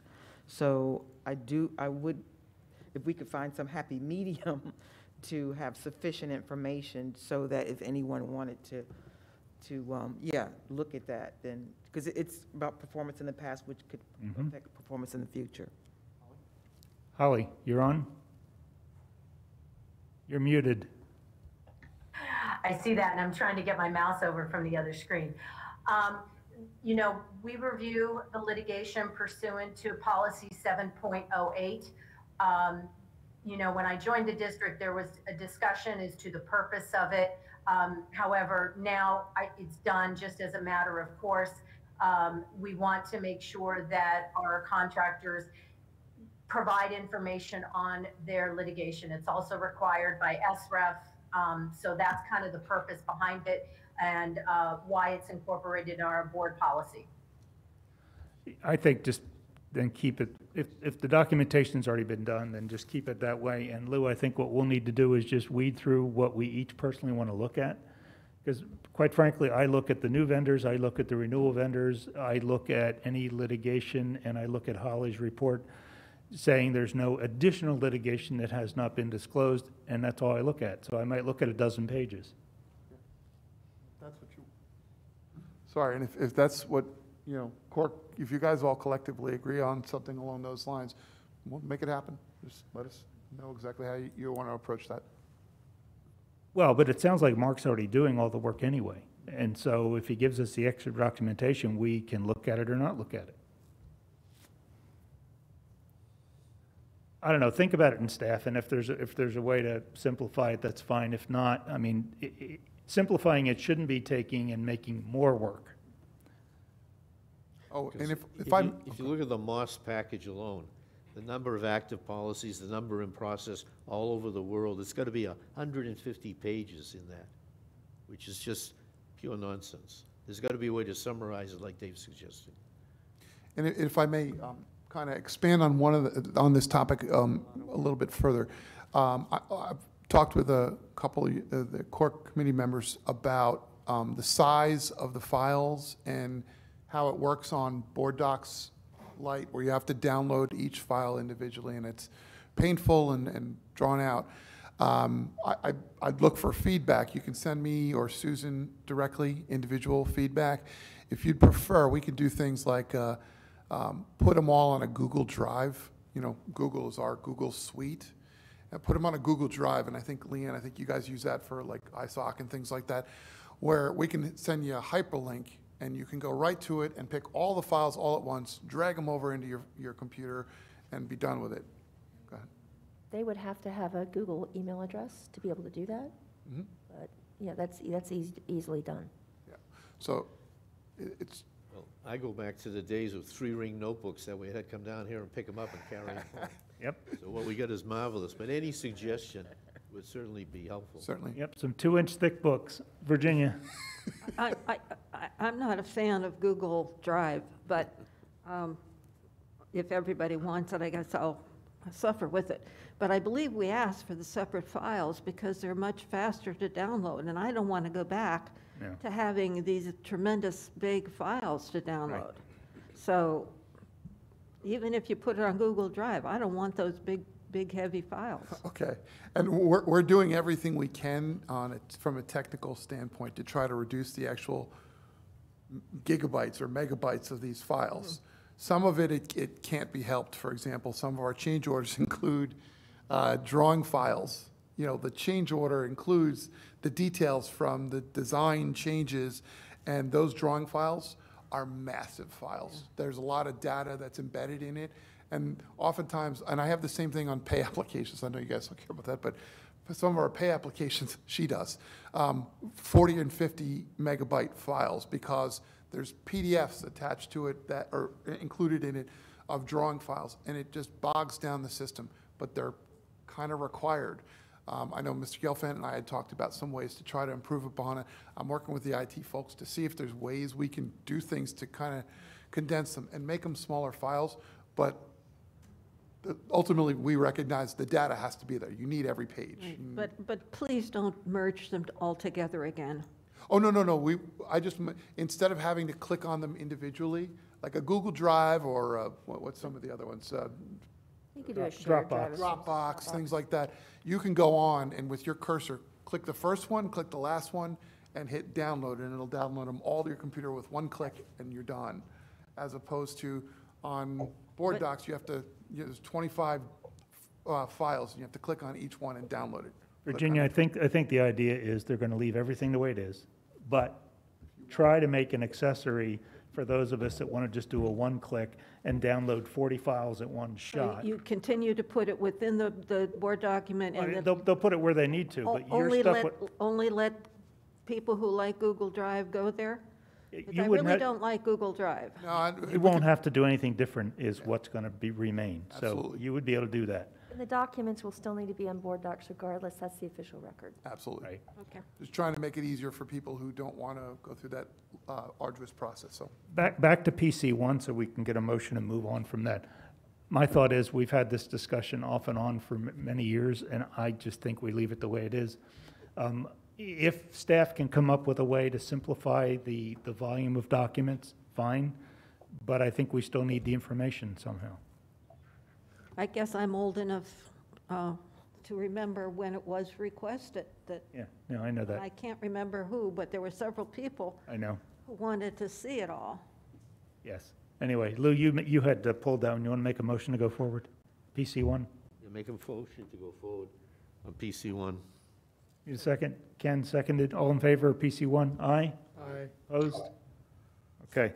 I had pulled PC4 kind of as a general discussion item. That was the last one to be pulled. So, Dave, question, when we hire a CM to do, to follow the architect, we hire the CM at the beginning, we hire the architect at the beginning. The CM is tasked with working out prices and keeping the architect on budget and modifying designs and modifying material choices all the way through until they get up to the time the architect is done with the drawings, and then the CM goes out to bid to multiple subs to get us a GMP. Is there any repercussions for a CM all the way along saying, hey, you're fine, you're fine, you're fine, your budget's good, your drawings are good, then they put the thing out to bid and it comes in so astronomically different? We have paid them for their services during the CM process to keep things on budget. And then I don't think there's any repercussions in our contracts that says, I'm sorry, man, you were millions and millions of dollars off. In everything you did, all the way up through design development, we were paying you a handsome number to keep it all on budget. And now we got to value engineering the heck out of this job because you blew it. No, there is not anything in the contract specifically to penalize. We do recognize that our PPEs are a very valuable tool to ensure that the contractors and consultants, for that matter, are admonished. And ultimately, I think somebody had mentioned before, you'd mentioned before, yeah, I'll remember on the next time around when I do a selection committee. And that's really the intent of these, because I think from the standpoint of work performed, they may well say, we performed the duties. We may not have performed them quite as well as they could have, but they'd say, we've done the work, we're entitled to be paid for that.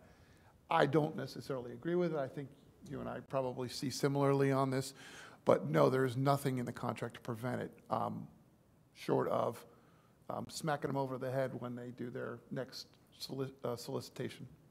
Yeah, and unfortunately, I think, even if John's on a committee, he's one voice and one vote to say, okay, contractor XYZ, I know you screwed up on another job, you overbilled us, so therefore I'm going to score you low. And you got 6 other people on the committee, and they may not have had that same experience. Well, I guess I'm just throwing the thought out there for you and staff to think of something you may or may not want to bring back to CORC to act as kind of a little liquidated damages type penalty against the CM for not doing what they're getting paid to do. Because as you say, I appreciate that sentiment, because the architects do. If there's a failure over a certain threshold, they owe us money at the end, right? We end up taking money back. So there is a penalty, an actual monetary penalty for the consultant, but currently there is no, to my knowledge, Jim, please speak up, there is no penalty for the CM in failure to perform their duties admirably in the pre-construction phase.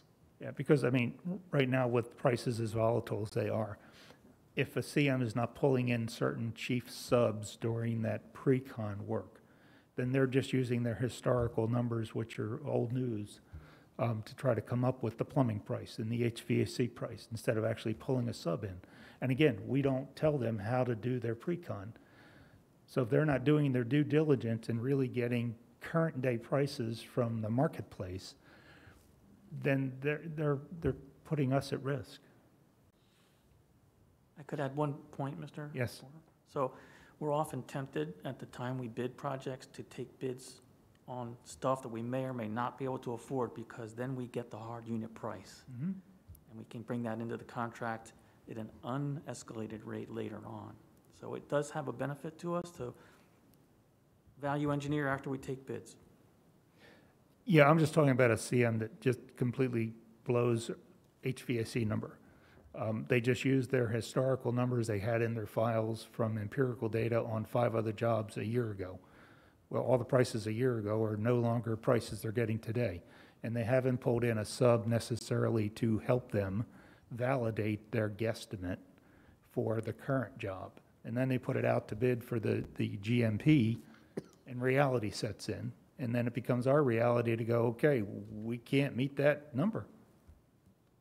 So, We appreciate that sentiment, and if it's okay with you, we will certainly do it as a follow-up to, for, at least for a further discussion. If we come up with some suggested ideas, we'll present them to CORC, get your feedback on that. thank you.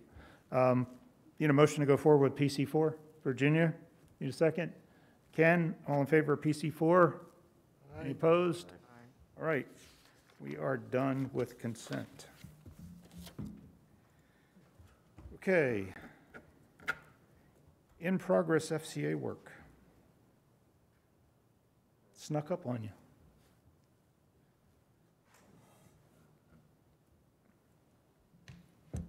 Sorry, bear with me. Technical. I don't know how to do this thing very well, do I? I think I'd get better at it. Okay. My PDF. All right.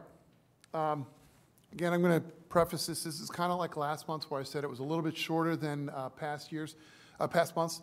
This one will even be shorter, and I'll give you the reason why when I get there. So this is our standard monthly layout of the revenues generated, and the money we've expended, and our participation within diversity. Still very proud of those numbers. As you can see, we're keeping up as the money comes in. We're committing. We're $100 million behind, but those are projects that are in the process.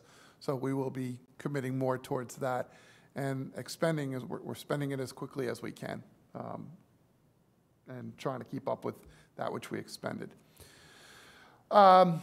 The solicitations, same as last month.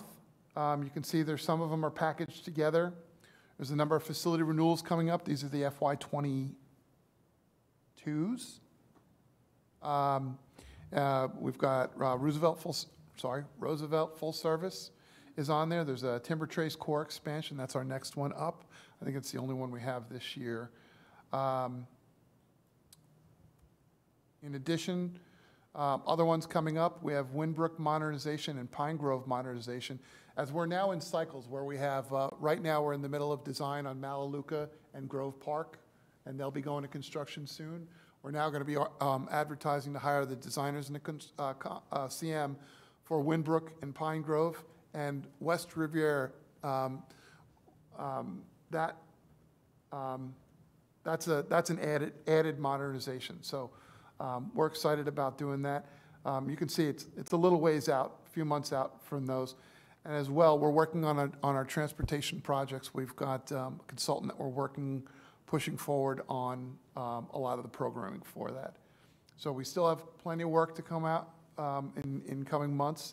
Some big, some FCA work, a little bit smaller. I'll talk a little bit more in a second about Delray Full Service. We anticipate that GMP, thanks to Leanne, will now be going forward in September, and we'll get that moving in October. We've also got that next round of facility renewals. These are the FY21s. There's two other high schools that will come in a few months after that. I think it's, we'll see that in a second. Yeah, here we go. So here's a lot of the activities that we've got going on. The core expansion, some of our facility renewals, design services are moving forward. Down here at Roosevelt, we have Windbrook and Pine Grove all starting up. Where was it? It's on the next slide. Design activities. Down here, so we've got Murakami, Eagles Landing, and Orchard View are moving forward right now. They're going to be coming forward to you guys very shortly. Later on this fall, Santa Lucia's and Dwyer are also, they're part of the FY21 program. So they will be moving forward. They're just bigger, so they take a couple extra months. You can see the next group, the FY22s that are in there. Those designs have been approved in previous months, and we are now moving forward on those designs. As I said, Grove Park and Malaluca are well into design. As a matter of fact, Grove Park, I think at the turn of the new year, we're going to be starting on the holding campus for that. And Malaluca, same premise. Malaluca's holding campus is going to be at Crestwood Middle School. So we'll be starting that in the winter into the spring. And then as you see, design kickoffs. Our facility renewals. I'm gonna skim over these, not because they're not important, but there's a lot of work going on, and I don't want to get bogged down in the details. But you can kind of see the constant ongoing efforts for maintaining these facility renewals, keeping them on task. Spanish River there, we've got a lot of work going on there. Obviously, same thing on the next slide. We'll have Wellington High School with a lot of work.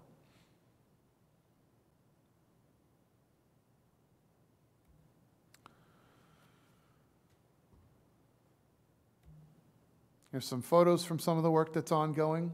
Again, this is all on board docs, so if anybody out there is interested in following through, you can go back and take a peek at these. There's our Wellington press box.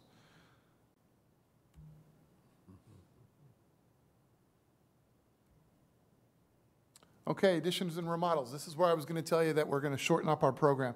Right now, the only one that I'm going to be able to present to you any information on is Plamosa School of the Arts. As I mentioned earlier, we were able to open yesterday 3 brand new schools, well, 2 schools and an addition. Washington Elementary, wonderful opening. Addison Meisner, also incredible opening. And Plamosa School of the Arts, we built that addition for the 6th through 8th. It's now a K-8 program. And this is big. This is the start of Plamosa School of the Arts being kind of a Bach of the South area. So we matriculated the 6th grade classes into this building. We're still working on some of the second floor and some of the performance areas. But the school opened and did very well. As a matter of fact, one of the other changes we've got at Plamosa School of the Arts, for those of you who may be in the area, there's a turn lane that needs to be done as part of this project. And that is coming up in the coming months. So I would anticipate by Christmas, by that December holiday, that we will have the turn lane into that completed, which will also help with the traffic flow.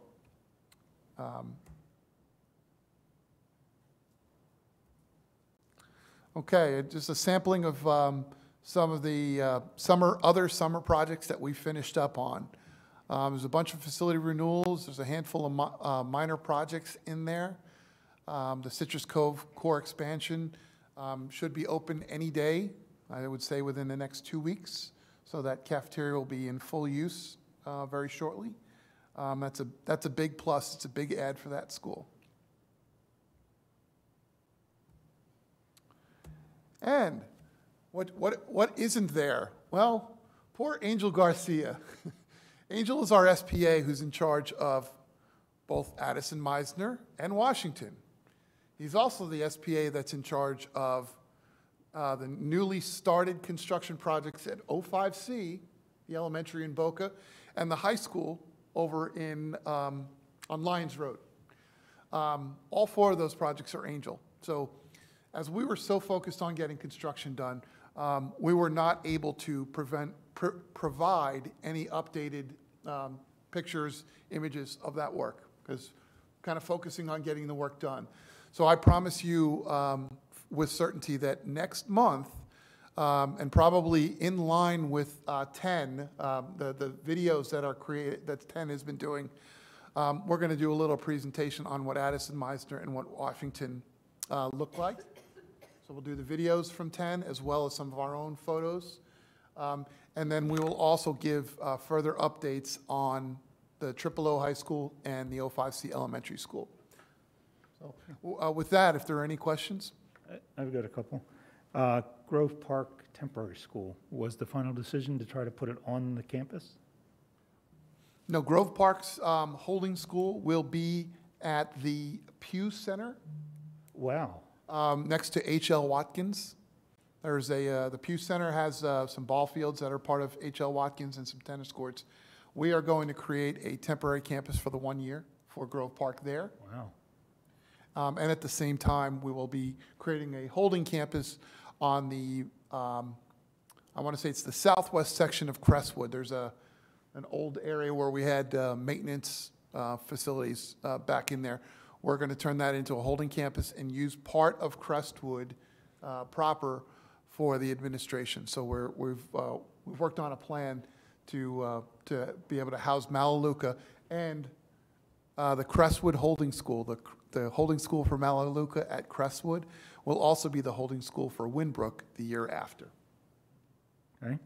Roosevelt Full Service, any further programming determination since you're going out to RFP for architects? Well, we're going to be doing a, looks like a 20,000 square foot building that's focused on architecture, engineering, and technology, as well as renovating the gymnasium. And there's another building over there that's not in quite as bad a shape that we may also roll into our development for part of the technical programs. It's a lab. It's a welding lab, or it was a welding lab. So we're looking at potentially including that in the scope to ensure that that program is fully supported. But it sounds like we'll be hiring the architect and then finalizing the programming so that we may be coming back with additional services for architect that they don't know about. No. As I said, the reason it's not actually on the street right now is because I've been working with the academic side and Ms. Paul, and we are making sure that we have all of the academic programs aligned and planned, and I just need to make sure I have square footage to accommodate those. Okay. I'll get into another fine. subject where that plays in. That's what I wanted to make sure of, that we know what we're doing before we go to the Yeah, architect. I'm not falling into the same trap that I fell into on another project. We're going to solve that before we get there. Back to Grove Park, did we get Castaldi to tear everything down? Glenn, if you're on, do you, I can't remember if we ended up getting that additional Castaldi for the...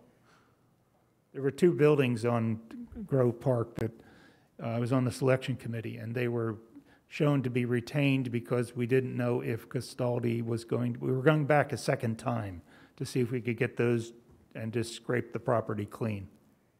We did get them removed. Oh, good. All right, thank you. Leah? Yeah, I was on the Roosevelt Full Service Center. What are the plans for, are they still looking at renovating the cafeteria and that band shell, that wing of the facility where the old cafeteria used to be? It kind of fronts 15th Street, the building that fronts 15th Street. Well, I think, well, I could be wrong, and I apologize. There is a building that we are planning on demolishing Right. and replacing it with a might be it. new That's what I building. was Is that wondering. the? That's probably it. Okay. Yes. And forgive me, I don't remember if it is the cafeteria or the music building, but it's on that 15th. It's on that side street. My final question's on Plamosa. It would seem the worst time of the year to try to put a turn lane in front of a school is when school's in session. And that's when you're doing the turn lane. Wouldn't that really mess up traffic in front of the school? Could. No, in all honesty, this is not going, we're not going into this blindly and just going to say, okay, we're going to open it and do it. I have a sneaking suspicion that the entrance that we are putting the turn lane in is not being utilized by the school for the traffic flow. Okay. That, the only thing that I worry about, and of course I'm sure administration, the principal is worried about, Ms. Reynolds, is there's already enough traffic on the main road in front of Plamosa. So if we were to put construction in there, yes, I can appreciate that being a concern. I'll leave it up to the design team and the contractor to come up with the best way to approach this to limit the disruption. This is not happening in a vacuum. We're certainly going to use the principal's insights on this. That'll limit the phone call that would then come to you. Yes, look forward to those. All right, any other questions on Dave's report here? Okay. Policy reviews. Dave, can you Can you please pull up the red line policy instead and go to line 121? Okay, sorry, bear with me. Line 121, please. Thank you. The last thing that CORC had requested us to do on this policy, we were considering adding an additional contingency use for departments that are subject matter experts and help us complete the mission critical part of our job, which is making students more successful. And we wanted to add this, and John suggested that we change the title as from something including the word authority to something else. And John, we think supporting district department is a better description of what we're trying to do. Yeah. Do you agree with that? Yeah, I agree with that. That's fine. Okay, so if there aren't any more questions about... I do have line 218. Okay. Where we talk about approval based on a contract. So do we have a section in this policy that deals with not allowing contracts to be split apart so that we can approve more in terms of change orders? I thought we had that somewhere where, you can't split a contract apart in order to stay underneath your threshold limits. I don't know if this policy includes that language. I know that legal checks for that when they do a change order. Legal does not have to review a CCUA. So I Okay. really don't know the answer to that question. Okay. There's one typo on line 260. It should be a capital N for necessary. and 262. Yeah, all three of those lines need capitals at the front of those. And under 265, we talk about contingency money, and all unused contingency funds should be returned to the appropriate district budget. This policy doesn't mention what we do a lot, and that is return contingency funds before the contract is terminated, because we know certain contingency funds won't be needed, and yet the job's not done, and so we return them to contingency so we can use them for other things. This really seems to indicate that, all unused contingency funds, and it doesn't really seem to, at project closeout, when you go to line 267, budget upon project closeout, but we have not always waited to project closeout to pull contingency money back into the project budget. That's correct. We do manage contingency. The project managers are allowed to do that, to manage their contingency to cover other The expenditures. policy should probably then state that, because right now it's saying you can't do it except at project closeout. When you go to line 267, all unused contingency funds shall be returned to the appropriate district budget upon project closeout. Okay, I understand your concern. So, Maybe you could just add or earlier, at project closeout or earlier. or earlier, yeah, as deemed appropriate. I can add those things. Okay, that's all I had. Anybody else have issues on this red line copy? All right? Guess you've got your final. Okay, so I just wanted to, since we seem to be done with reviewing this policy, my next step is to get a full review by legal, a full review by construction purchasing to make sure there are absolutely no more changes before I launch this up to the executive offices for approval. Mhm. And we'll keep you apprised as to the progress of all of the policies we've talked about. Okay, good. Anything else for policies? All right, we're done with policies. Leanne, you're on capital plan. And you've got 20 minutes, or we need to extend our meeting. We should be done by then. Okay. I'm trying to find, I thought I opened it up earlier. It's that one overview. We may need to open the other one too, but we'll start with this. Okay, good morning, everybody. This presentation is part of the presentation we gave to the board last week on the 11th, on October 4th. We stripped out the portion on the ESSER funds that I can't speak to. We had Keith Oswald, Glenda Sheffield give an update to the board on that, so I stripped that off. So this is just on the capital plan. And go ahead and go into next page. So the capital plan is balanced. So this is a 10-year plan. State statute requires 5 years, and we started doing 10 years when we did the 10-year sales tax, and we've just kept that up. It's a really good planning tool, and I don't want us to go backwards, so we just keep doing it. There will be slight changes between now and adoption. We are closing out the books for FY21. I think accounting finished over the weekend, so I still have some few things to tweak, but we're really close to being done, and everybody's digging into the budget and looking for things, so there'll be slight changes between now and on adoption, which is in September. So we've updated everything. At the end of the day, I'll tell you, there's not a lot of change in the capital plan. And when I say that, I cringe, because we spend a tremendous amount of time. Dave's team, IT, maintenance, we spend a tremendous amount of time basically redoing the capital plan every year. And at the end of the day, I come back and say, there's really no major changes. And I really do cringe when I say it, because it's a ton of work. The big enhancements, big changes we had was, and we'll talk about each one of these as we get into further slides. So this is a summary, a preview. Increased funding for computers, basically moving things up a year to make it easier to make sure we have computers in place when school starts. A big increase in funding for roof replacements, and we increased the budget for Delray full service. There's a little pie chart that shows everything, and they gave me a little clicker, Dave, so I can do it.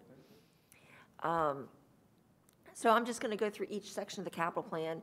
First, the construction projects. There's been no changes here. It's the same list we saw last time, except I pulled off Adult Ed and Verity that are completely done. But otherwise, it's the same list of projects you've seen before.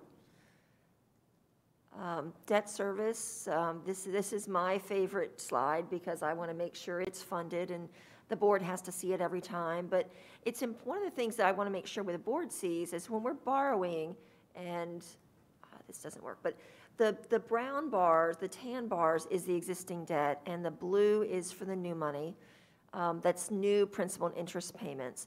And because our debt, really most of it expires in 2030 and 2032, last year and again this year, we're kind of backloading it. Normally, debt is done out for 25 years. We're doing it for 15 or 16 years. So because we're compressing it, rating agencies and investors don't have a concern that we're doing pretty much interest only for the first 10 years, and then we pay it off very quickly. So that's not a normal structure, but it's just because that's the way our debt has been set up, and everybody's very comfortable with it. So we do have 4 COPs issued planned over the 10-year window. That's how we're financing most of our big construction projects. Facility projects, this is everything other than construction. So the biggest portion is facility renewals that you see all the time on your agenda items, the sales tax projects, trying to catch up on our maintenance. Other projects, that's deferred maintenance and ongoing maintenance. So that's where all the roofs fall that I talked about. The roofs, air conditioning projects. There's also site acquisition. The significant change, 46 roof replacements in addition to the planned facility renewal projects over the 10-year windows. So lots and lots of roofing projects. I know Dave first came to me and wanted a lot of them in the first year, and I talked him into pushing some back because there's no way they could get it all done. So we had to look at not only what needs to be done, but how quickly can we get it done. So they're loaded in as quickly as Dave's team can get the work done. Security projects, $66 million. I'll mention here the security projects, a lot of it's funded with sales tax. We brought all that money up. It's all available now. So the work is being done as quickly as staff can get it done. We also had some security grants that came in from the state. We'll get one more this year. So that number keeps growing because we are getting some state money specifically related to security. School buses and other vehicles, we're continuing to fund those through sales tax now, and it switches over to other funding sources once the sales tax ends. Equipment, that's basic furniture and equipment, musical instruments, maintenance of equipment. And all these numbers are over a 10-year window. So when you see it, I'd love to tell you just divide it by 10. For equipment, you can do that. And you could do that for buses. It doesn't work that way for security projects. It's all available all up front. Education technology, this is mostly funded with sales tax. It's the big interactive flat panels. We have a couple of them here in this room that we're not using today, but we've got them in every classroom. Right, and most of this money, we're doing some break fix. We're still doing some audio enhancement work. But we know that the plan is to replace all those flat panels again by the end of the 10-year window. So the sales tax incorporated putting them in and replacing them once with whatever the new technology is at that point. It may not be flat panels, it may be something else. For technology, we put a lot of money in technology last year as we did all those Chromebooks so that every student had the one-to-one. We have a one-to-one, every student has a Chromebook or a laptop if they're in the technology programs. This year, one of the things we've run into is it's really hard to get computers right now because of the chip shortage. Same thing that's impacting vehicles. It's hard to get the parts to make computers. It takes a lot longer to get them than it used to. So this year, actually in FY21, we moved up money that was set aside for 22 that was available in a reserve. We moved it up so that IT could buy the computers in FY22 so they were available on first day of school. We went through the capital plan and moved the technology money up every year to make sure they have the money in place to buy the school computers during the school year that they're ready to hand out on the first day of school. We've also had to beef up some money for cyber and network security. There's a whole separate technology committee that digs into that, but we do have to put some extra resources in, and that's just the way the world is working these days. Other capital items, the property and flood insurance, the reserves, and that number seems really high. Part of it is reserves in those last 5 years because I don't know what's going to we don't know what's going to be needed in the last 5 years. So the reserves are a lot higher in the last 5 years, and they're all projections. Many things could happen between now and then. So I don't get excited about having a huge number there. Again, it's over a 10-year window. And then charter schools, this was funded by the state for FY22. It's about $11 million a year. We assume that for year 2 through 10, that the state's going to renege and say we don't have enough money and that we're going to have to do it. So when it came time to balance the budget this year, the state did fund it. That was an extra $11 million that we could use to help balance the budget. We are hoping it continues to do that. We're just very conservative by nature. I would much rather come up, we're balancing the year, I've got an extra $11 million for whatever surprises come up because something always happens, extra roofing projects, increase for Del Rio full service, we need to move computers up. Things always happen. So I'd rather be happy to have a little extra money to balance the budget than have to go back and say, oh my gosh, we've got to cut $10 million, $11 million of the work. So we always assume the state's not going to fund it, and then we're very happy to have some extra money to work with. And that charter money, they have to give no reason, it's just like hand out, give me a check? It's in statute that this is how much the charters are supposed to receive, and if the state is not able to fund it, then the districts have to make up the shortfall. Right, but for no reason. They don't have to give a reason, like we're building an addition or we're adding buses. No. It's just hand out, give me a check, thank you, the state said so. Yes. Okay, thank you. The charter schools do have to tell us what they're spending the money on. Oh, that's what I meant. So even when when the state is funding it, it flows through us, and we require them to tell us what they're spending the money on. And we have to verify that it's in compliance with statute. So there are reasons they have to spend the money. Yes, they're spending the money for the same thing we spend capital money for. It's for buildings. Okay. Whether building them or renting them, it could be for buying buses, technology. They have the same rules to follow that we do. Okay. I'm sorry, I misunderstood your Yeah, question to no, start with. because when that first had all come out, it was just like a handout, and they didn't really have to give reasons. Right. I mean, if they have to give reasons and validate that they're rebuilding a parking lot with the money, fine, Right. you know? Leanne, Yes. is that additional money that goes to charter schools, or has that been coming out of funds that the district used to have itself from the state? Has it reduced what the Yes. district gets from the state? Yes, it is coming from PICO, which is Public Education Capital Outlay. The district used to receive PICO funds for maintenance and for construction. We don't receive that anymore. All that money is going either to charter schools or universities and colleges. So the public schools are not getting PICO funds at this point. The money is all going to charter schools. But they're not getting any of the local tax money, so I count that as a win. It's not ideal, but it's the best we've got at this point. Okay, so the concerns, vast majority of our tax revenue is dedicated to addressing deferred maintenance that can't be used for anything else. And we have a separate committee, ISOC, checks to make sure we're spending the money the way we promised. The board can't change how we're using the sales tax revenue. So, well, I guess we could. We do it only with ISOC's approval, but we're sticking with that original project list. Legislative issues that we will monitor, cost per student station calculations to see what those factors are. We just got new ones, and it actually cost went up, which was surprising. They've been going down. So we have to constantly monitor those. DOE approval for projects, funding for charter schools, all those things can impact the capital plan as we move forward. There is a concern, additional needs for maintenance, whether it's staffing, services, preventive maintenance to avoid another backlog. Trying to keep our arms around that to make sure that we're covering that. One of the things I want to point out, and I haven't mentioned this to the board yet, and I'll build that into the presentation in September. We've always gone back to look. If you remember back in 2000, I can't remember the year now, but 2005, 6, 7, when they had the Great Recession, the state reduced our taxing authority from 2 mills to 1.75 and now to 1.5 mills. So when you go back and look, it was in 2008. We go back to 2008 and see how much money we received for property taxes for capital purposes and compare that to where we are now. This is the first year that we've received more money than we did in 2008. This is the first year. So until this year, we were receiving less money than we did in 2008. So when we talk about the backlog, why we needed the sales tax, that's exactly why we needed the sales tax. But we're just now getting to the level, we just got to the level we were in 2008, and costs have gone up significantly. So as much as I'd love to say the sales tax covered that shortfall, we're there, we're to the same level of money we were in 2008, but costs have gone up a lot. So I can't tell you for certain that we aren't going to need another sales tax. That's something that we're going to need to work on.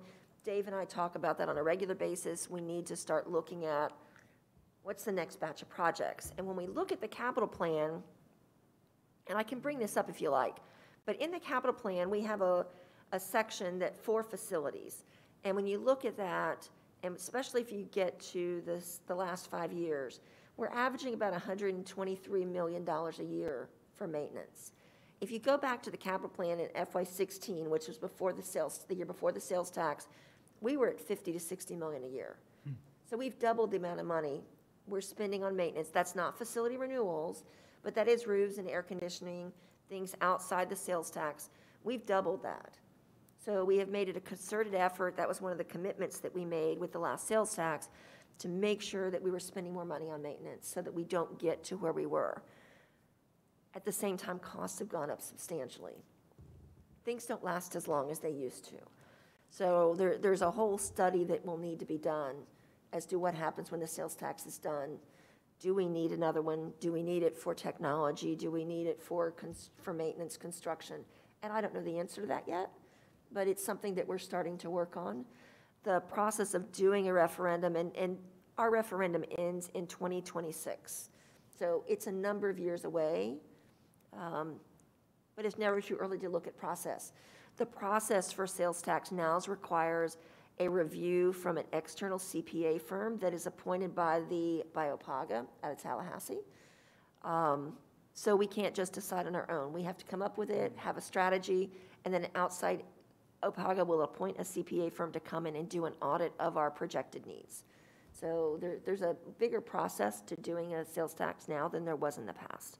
So I remind Dave all the time that we need to look at that. We're also building, when you think about the one I'm focused on, and I pick a new one every year, but we're replacing a lot of furniture in these schools right now.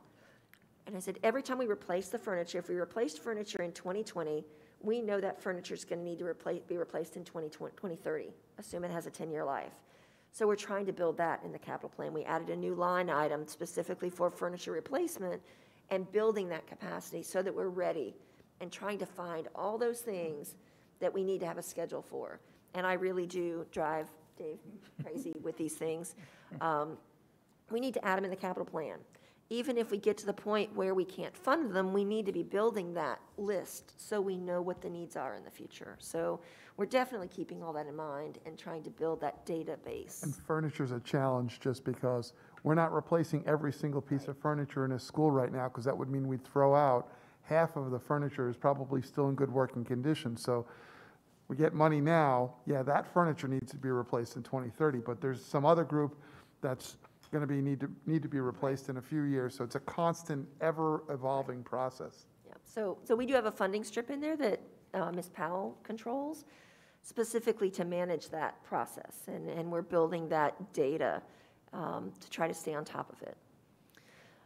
The last bullet I have here is rising construction costs, and that's something we're certainly monitoring. And then I just open it up for discussion. If you'd like me to bring up the capital plan, we can. I've got it as an attachment. Generally, the presentation seems to work for all of you. You don't like to get too deep in the weeds. Virginia. I'm wondering if you're considering electric vehicles, electric buses, and whether you're putting electric charging stations. We actually received a grant, and we will be getting some electric school buses. And the new transportation complexes are going to have charging stations in for the buses. And I've told them over and over again while we're planning them, run the conduit, even if we only have one right now. But once you've got the conduit in, it's an easy thing and you're not ripping up. This is when I pretend I know something about construction. It's easier to do. She's very good. She really is. Build it in advance, so I know they're putting that into the specs. Okay. And one other question, you don't have to pull it up. It's on page 6 of the full plan. There's an item called Other Facility Projects, Media Centers, that's getting $1,250, and I'm wondering, what on earth? You can't even buy one book per library. We haven't closed the project out yet. That's projects that were done, and we didn't get the final bill in, so it shows up, and you see me look at him, because I wished it was done, but it's we're waiting for the last bill, so it has to show up. This has to tie out to the budget. Okay, so there's no plan in the 10 years out to do anything more? Those really small ones, those 3, there's the Galaxy wind turbine, that has been done, and this is money that actually, part of it goes back to the city of Boynton Beach, and part of it goes back to the Education Foundation. We just didn't get that done before the end of the year. The Jupiter High School, that is for the Perry Cohen tribute that was done at that high school, and that money is going back to their foundation. And then for the media centers, we're waiting for the final bill to come in. One bill. Okay. All right. And I understand that it's in the works. We should have it done. So if a media center needs technology upgrades, it doesn't come here, it comes under the technology. There's actually, under equipment, there's a section there for AV media. Okay. And they get money every year to buy equipment for libraries. All right, thank you. Those were my questions. We got 3 minutes to have questions on, anybody have questions on the minutes? No issues on minutes, so they are accepted. Anything specific that we haven't already told staff that we'd like to be presented at the next meeting? Hearing nothing extra, then if anybody has anything, you can email Susan or Dave or Jim when you want something to be brought up. Anything else by anyone? All right, we are adjourned. Thank you.